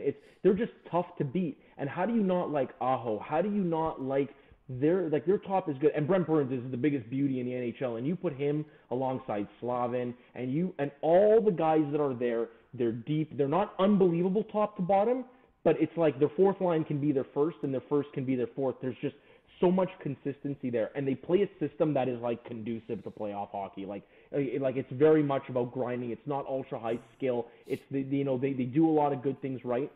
There's a lot of talent. And obviously their record speaks for it. They're the second best team in the NHL record-wise. But again, they didn't make a lot of moves, which concern me because I think they should also be going all in. But I don't know. There's something about the way they play. Maybe it's because the Leafs always lose to Carolina, and it's a team that we always get smacked by. But there's something about Carolina where, like, if they can just go on a run, they might do it. And from the West, yeah, my pick's going to be Dallas as well. And again, I could say the low-hanging fruit and pick Colorado. But there's something about Dallas where, like, even when they made the run to the Cup final, or was it the Cup final, or was it the Yeah, they played Tampa in the Cup final. That's right. It was the Cup final, right? So they have that ability where, like, if Jake Ottinger carries it, they can do it, right? And I love the defenseman they have there. That's another one, Kyle, that we've mentioned, those guys that can eat minutes. When you look, I forget his name. He's the Finnish guy. It's really Heiskanen, yeah. Miro Heiskanen's another guy that you're like, I can hang my hat on that guy carrying another team. And between him and Ottinger and I mean Robertson is filthy and Hintz is gross and Pavelski seems to be like he's ageless. I think they have enough there to do it, but they're a team that scares me that they could go on a run. So those are my picks, Carolina and Dallas for me. Yeah, so I'll start in the East. So in my little world, I don't want to choose Boston because we can all choose Boston. So yeah. I'll choose something else. I'll go Rangers. I will go Rangers. I think they've done enough. I think they made it to the East Finals last year, and they're far better and more experienced. And they've got a little thing called X factors. You know what you're getting from the top veterans, the top guys. You've got X factors in the kid line. Any one of those guys can have a monster playoff. Who knows who it's going to be? Probably little guy. 2 goals today. The goalie. Not one. You got 2. I know. That's his first time ever getting 2 goals, I believe. 2 so rips. That's crazy. I like to see that, yeah. So you look at the elements. You've got X factors. You've got top veterans. You've got experience now in Kane and Tarasenko. You've got the world-beating goalie potentially in Shesterkin. You've got that physicality. You've got a guy in Trouba who can scare the living daylights out of anybody, dirty or not. Yeah. In my opinion, oftentimes way too dirty, but I digress. That's a scary team, man. That's a really scary team. They can go really far. And a great coach. Yeah. I love Gerard Gallant. He's great guy. I'm not sure I love how he develops young players, but he does get results. Brutal. Yeah, brutal with the youngsters, yeah. In the West, as much as I'm kind of contradicting myself, because I was kind of shitting on them earlier, for me it's always going to be Colorado. They're a worse team than last year. They surely are. Loss of Kadri and whatnot. But last year they did not only win the cup, but they stomped the NHL getting there. They had one of the most dominant runs we've seen in the last 20 years. So if they can get a shred of that, I think they're going to be a force. I'll take Nathan McKinnon over almost anybody in a playoff series. Makar is going to be on his game. I like the look of Colorado, obviously, again. And if Darcy Kemper gets hot, there's no question. Well, he's gone. He's gone. So Gianremo, my question for you is: Can Alexander Georgiev win a cup? Or Gorgiev? Sorry, that's what I meant to say. You know what? Here's the thing. He looked really good when he was on the Rangers. He's got the ability. He got yanked. He's been yanked this afternoon. That's 5 goals against on 19 shots. That's what I was about to say. He's either there's no in between with Gorgiev, and I've seen him a lot against the Leafs when he's looked fucking unbelievable. Yeah. But Gorgiev is one of those guys where when he's on, unbeatable. But there's no middle ground with Gorgiev. There's no good Gorgiev game. It's either unbelievable or, like you said, it's yanked. It's 5 goals against or 1. There's no middle ground. So if he's on the 1 in the playoffs, they'll win. If he's not, they can't handle that. No team can outplay that. It's way too hard. That's why I'm scared. He's on my fantasy team. He can single-handedly lose a playoff week for me or win it. He had a shutout on Monday night, and he's been 5 goals against today. And that's what I mean. And for NHL goalies, it's the ones that are always good are just the ones that are the most consistent, right? Can he find some consistency in the playoffs? And if he can find some, they'll be fine. But I don't know. I don't know, man. It's tough. Like, you know, you look at the Rangers, like you said, Shesterkin, you know what you're getting. Vasilevsky, you know what you're getting. Sorokin, if they make it, you know what you're getting. But if Buffalo make it, is UPL going to show up? Or are we going to rely on a 42-year-old Craig Anderson to carry us? Kind of hard. In Ottawa, can Cam Talbot do it in the playoffs? We saw when he was with Edmonton, he couldn't. Can he do it now? With the Leafs, it's Samsonov. Like, there's a lot of question marks in that for these teams. And even Linus Ullmark and Jeremy Swayman, they're not proven. But they get a pass because the team is so good. Nobody wants to talk about it. But Linus Ullmark is having a 1 year, like you saw Linus Ullmark when he played for Buffalo. He was always good, but he was kind of a product of a team that wasn't ready yet. But nobody knew Linus Ullmark was going to be this good. But yet he doesn't get spoken about like Samsonov or the other goalies because the team is that much better, right? But nobody knows how he's going to play in the playoffs. Same with Swayman, right? They're both relatively young, new goaltenders, so we'll see how they do. But there's a lot of question marks outside of Vasilevsky, Sorokin, and Shesterkin. It's really all question marks in net for every team. So we'll see. I will say Georgiev, better numbers this year than Darcy Kemper had last year. Yeah. He's got a 922 and a 255 in 42 games.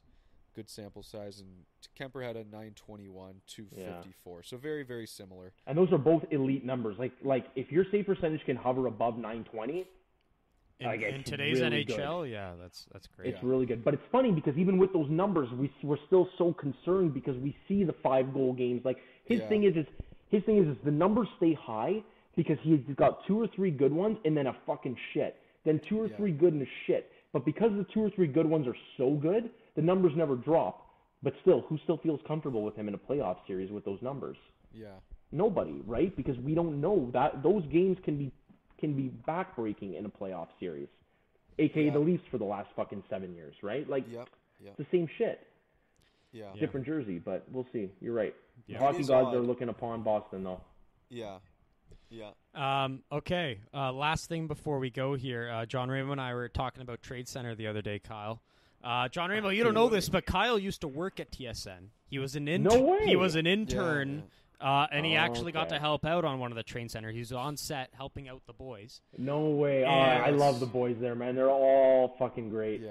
And this year, of course, their big segment was the Bad for Bedard song.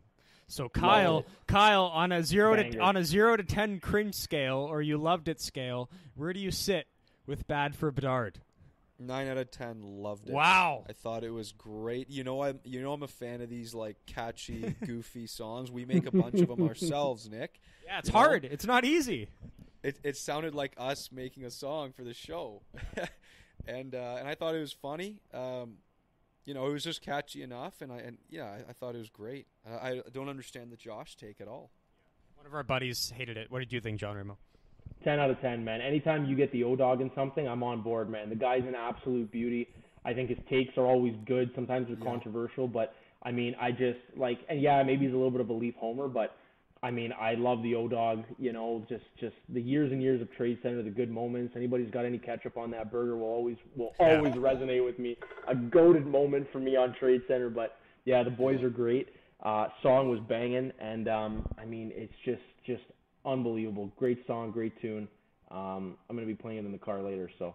I liked every part except for the rap. I thought the rap was a little off, but everything else was what, good. Though? But, I know, but it was overall, man, still, it was a good attempt, man. It was a good attempt. I'll take it. Like I said, O-Dog with the Louis Vuitton briefcase, too. I love it, yeah. Absolutely balling in. I love to see it. He's the best. Kyle, why don't you tell Gianremo your story about meeting my idol on the set of Trade Center? Oh. Before we go here. Yeah, I met McGuire. I met Pierre McGuire. Oh, yeah. When I was there. He wasn't working for TSN, but he comes in for Trade Center. Yeah. And I see him hovering around the food table just alone. And I think I said something along the lines of, it's nice to meet you. Always been a big fan, something like that. And he goes, where do you work around here? And I told him what I did, and he kind of at that point he kind of shrugged me off, and he kind of moved on. But what I recognized most about him, which was so shocking, he's very much built like a penguin. Like he's taller than I thought, but the way his midline just bulges out. Oh yeah, like, he's got that weird. And then he kind of waddles along, like he's just so fucking oddly shaped. Yeah. It was just like. It was just shocking. It was shocking. Yeah. And then you throw in the glasses, and you're like, "Oh boy, it's just." He's the peanut man.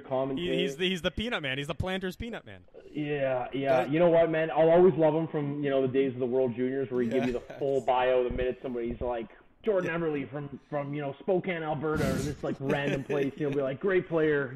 67 points, scored 2 goals last night. Like the most useless fucking facts, but like just a big time energy guy. For me, it's always been Ray Ferraro. I'm so mad he's gone from TSN. I love Ray. Great takes. Absolutely knows the game. And just, him and Gord, man, I fucking missed them on the air. And instead I got to listen to Craig Simpson and fucking the other, whatever his name is tonight, the most anti-Leafs. Yeah. But, in Leaf fashion, I'm expecting a big L tonight against Vancouver. So we'll see. Of course. Oh, come on. Classic. No, I'm telling you, man.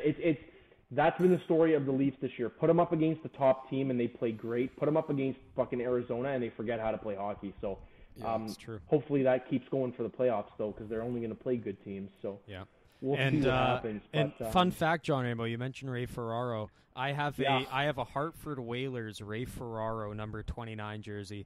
Anytime Kyle and I get on a pond in Northern Ontario or an outdoor rink in Toronto, instantaneous respect. Instantaneous. Yeah, respect. no. When I wear this, I get chirped. I get chirped wherever I go. Really? Yes. Come on. No, the kids fucking chirp me with the Shane Wright jersey. It's not good. But Ferraro's Hartford jersey, instantaneous respect. Yeah, I love Hartford, man. Great team, great colors, great jersey, great everything, man. Bring them back. Yeah. And the Nordiques. Oh, yeah. Let's get a rivalry in Montreal going, man. Wouldn't that be something? That'd be sweet. Oh, it'd be unbelievable to see the Nordiques back. Bettman sucks. Terrible. Just brutal. Anyway, I want to finish with one hot take from each of you. So you guys know mine, which is Rasmus Dahlin for the Norris. Boy. Give me a hot take, guys. Let's hear it. Okay. I don't know if it's hot enough, man. I don't know if it's hot enough. Okay. Okay, Nick, you go first. No, what? No, yeah, he put you on the spot. You got to go first. Okay, I'll go. Oh fuck. Okay, I got one. Yeah. If Sens make the playoffs. Yeah.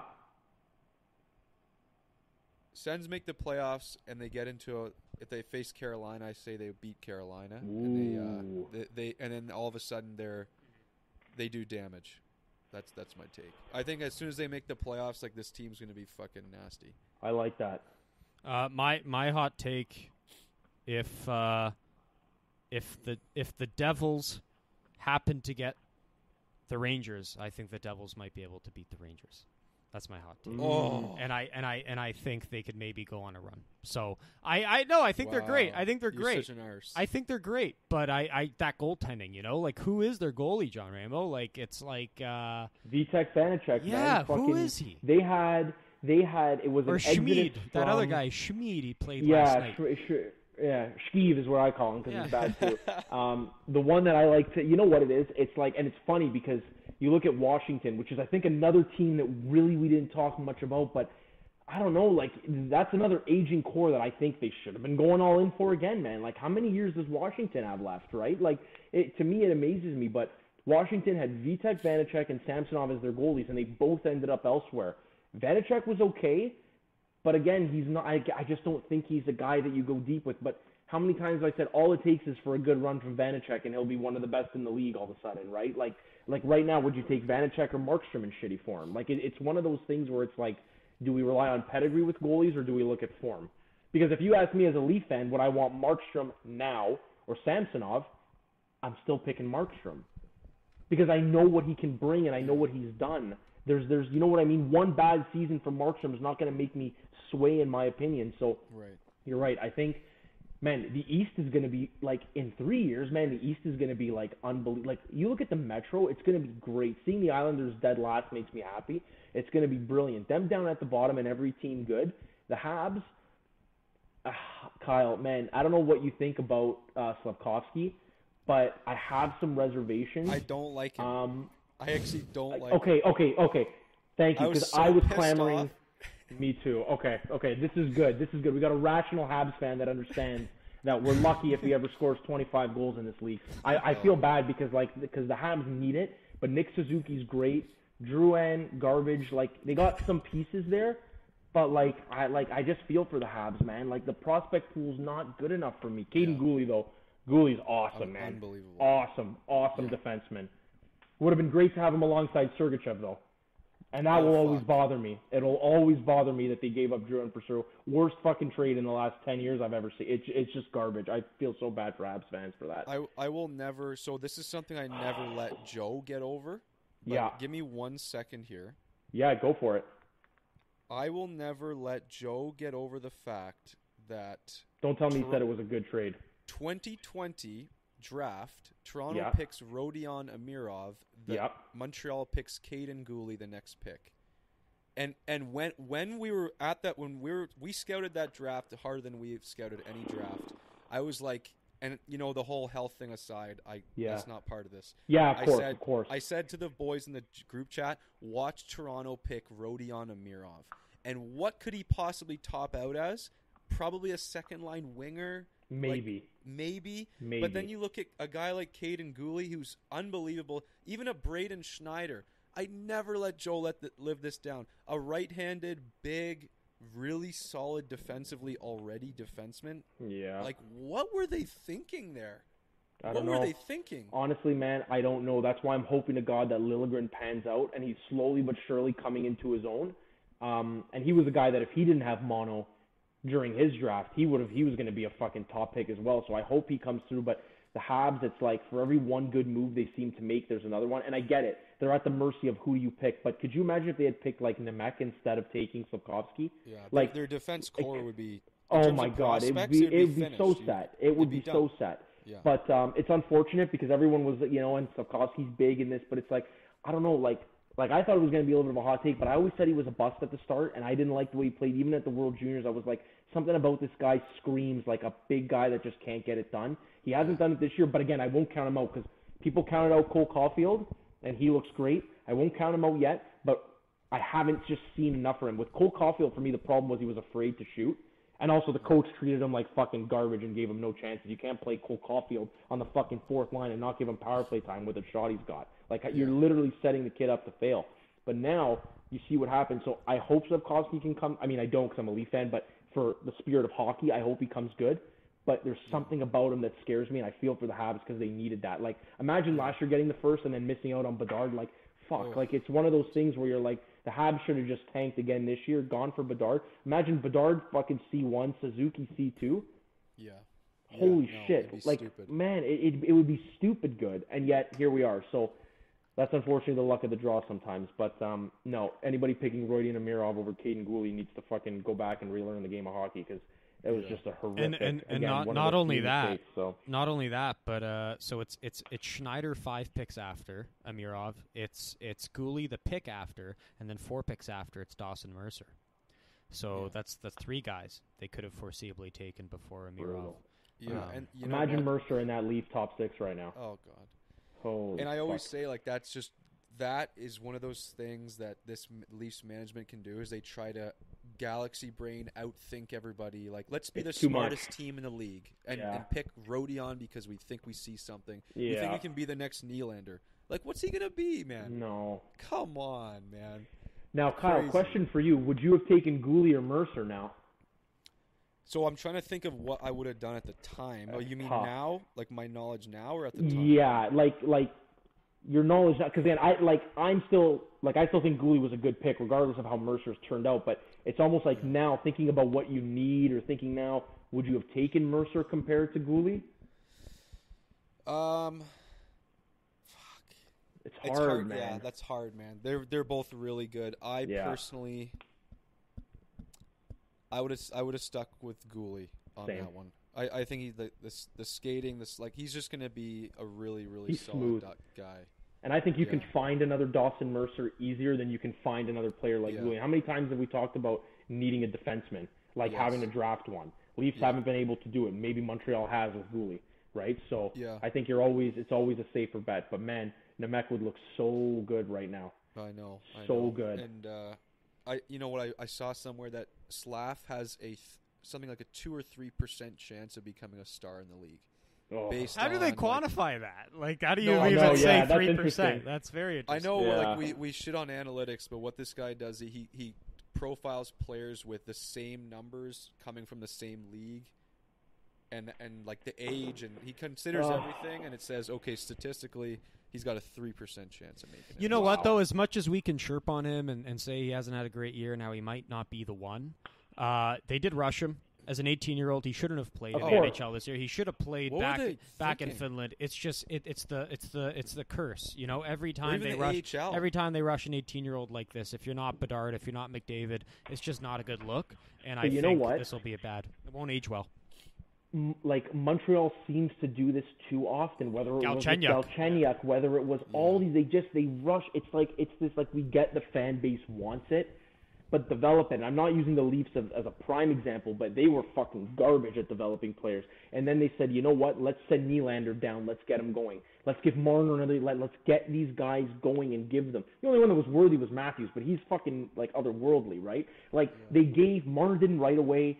Nylander, it wasn't right away. Even with Riley, they took a lot of time. Like you have to develop, and you rush Slafkovsky in, he's not ready. Right? You rush guys like Galchenyuk in, not ready. Kotkaniemi, which, by the way, Montreal really hasn't hit on a lot of their picks. No. Like, they should be where Ottawa is right now, but, man, the drafting's been garbage. They got to improve that if they want to get better. They also should have traded Joel Edmondson. It's another piece that they could have got, but I don't know why. I don't know why the Habs held on. Anyway, and not to be negative, not to be negative Nancy here, but look at his counterpart, Shane Wright. Right, gets to play in the World Junior. He gets to raise the trophy before anybody else, before Connor Bedard. Before Connor Bedard, I might add, he got to hold the trophy, right, Kyle? That counts for something. He gets to be in the TSN shot where it says, champions live here. And now he's going to lead a Windsor Spitfires team to the Memorial Cup. So that kid's going to have an incredible year post draft. Good on him. And poor Slav is sitting in a fucking rehab bed. And it's just very sad. Can I just say one more thing on that? Because you got me going now. Because you know what, me and Nick were in a bar in Ireland watching this draft. No, it was in London. Was it in? It was with our mate there in the UK. Yes. So this goes down, and the fallout is it's going to be a lot of pressure, and Montreal wanted a guy who's used to the pressure and steps up in the pressure, and I'm like, buddy, Shane Wright has been this touted guy since he was 15. He knows that he's from a Canadian market. He's had the eyeballs on him for fucking years. Slafkovsky's lived in anonymity for his whole life, and now he's just getting absolutely bagged. When he does play, he's unbelievably raw. You can tell skill there, but absolutely can't put it together at the speed he needs to. And he has often looked like the moment is too big for him. Yeah, and it's just again, regular season, right? It's my God, hopefully he comes through, but it's rough. The management group in Montreal right now has done amazing things. I think they bungled that one hard. Yeah, they did. They did. I like the move for Kirby Dach. I thought that was good. They didn't really give up a lot. But, I just, I think, and last year's draft was such an unknown because of everything that had gone on with, COVID, and everything was tough for these guys to get game time, and it was a crapshoot. That's why everyone's like, fucking give me the second, third round picks, right? Because guys are going to fall that didn't get to be seen a lot, and I think it's a draft to watch 4 or 5 years down the line to see which team banged and did really well and see which team kind of just, the lack of scouting kind of did it. But other than that, man, those are my takes. I really don't got much else there, so I guess we'll see what happens, but the playoffs should be great. So. Yeah. No, and thanks for coming on, Gianremo. Pleasure. Listen, we always like having new warm bodies here, and that was you lended great knowledthis and it was a pleasure having you. Yeah, listen, guys, anytime I'm available, man. You guys got good takes, and this has been fun. So if ever again you guys want, or you want to hear me speak, give me a shout. I really appreciate it. Thanks for the opportunity. You know what? Pleasure having you. What I'd also like is maybe we can set up some playoff games to watch. Let's do it. Playoff season. Let's do Absolutely. it. We'll get a little group together, and usually we get whoever's been on the show together and whatnot. And yeah, let's do it for sure. Sure. There'll be a lot to break down, that's for sure. So. Oh fuck yeah! Absolutely. This is going to be a good. I don't know. Something tells me it's going to be a good. It's a lot of fucking sick teams out there. All the 100%. Big guys loaded up. Mm-hmm. So it's going to be the best of the best. It's exciting. We'll see what happens. Especially for us in the East, Yeah. Clash of the Titans. Oh my God! Leaves Tampa, Rangers, Devils. Yeah. Those already look like series that are going to happen. So. Yeah, whatever team wins from the East, this will be the most impressive Stanley Cup ever won if it's a team from the East, because you would have had to knock down every top 5 team in the NHL is effectively from the East. Yeah. So it's a monster this year. Yeah. Yeah. Well, we hope you fans enjoy the last month of the season as much as we will. We'll be keeping close attention. Look out for more coverage heading into the playoffs and picks, predictions, all that nonsense like every year. So, thank you for listening yet again. It's been a pleasure to serve you. And Rink Moose is signing off.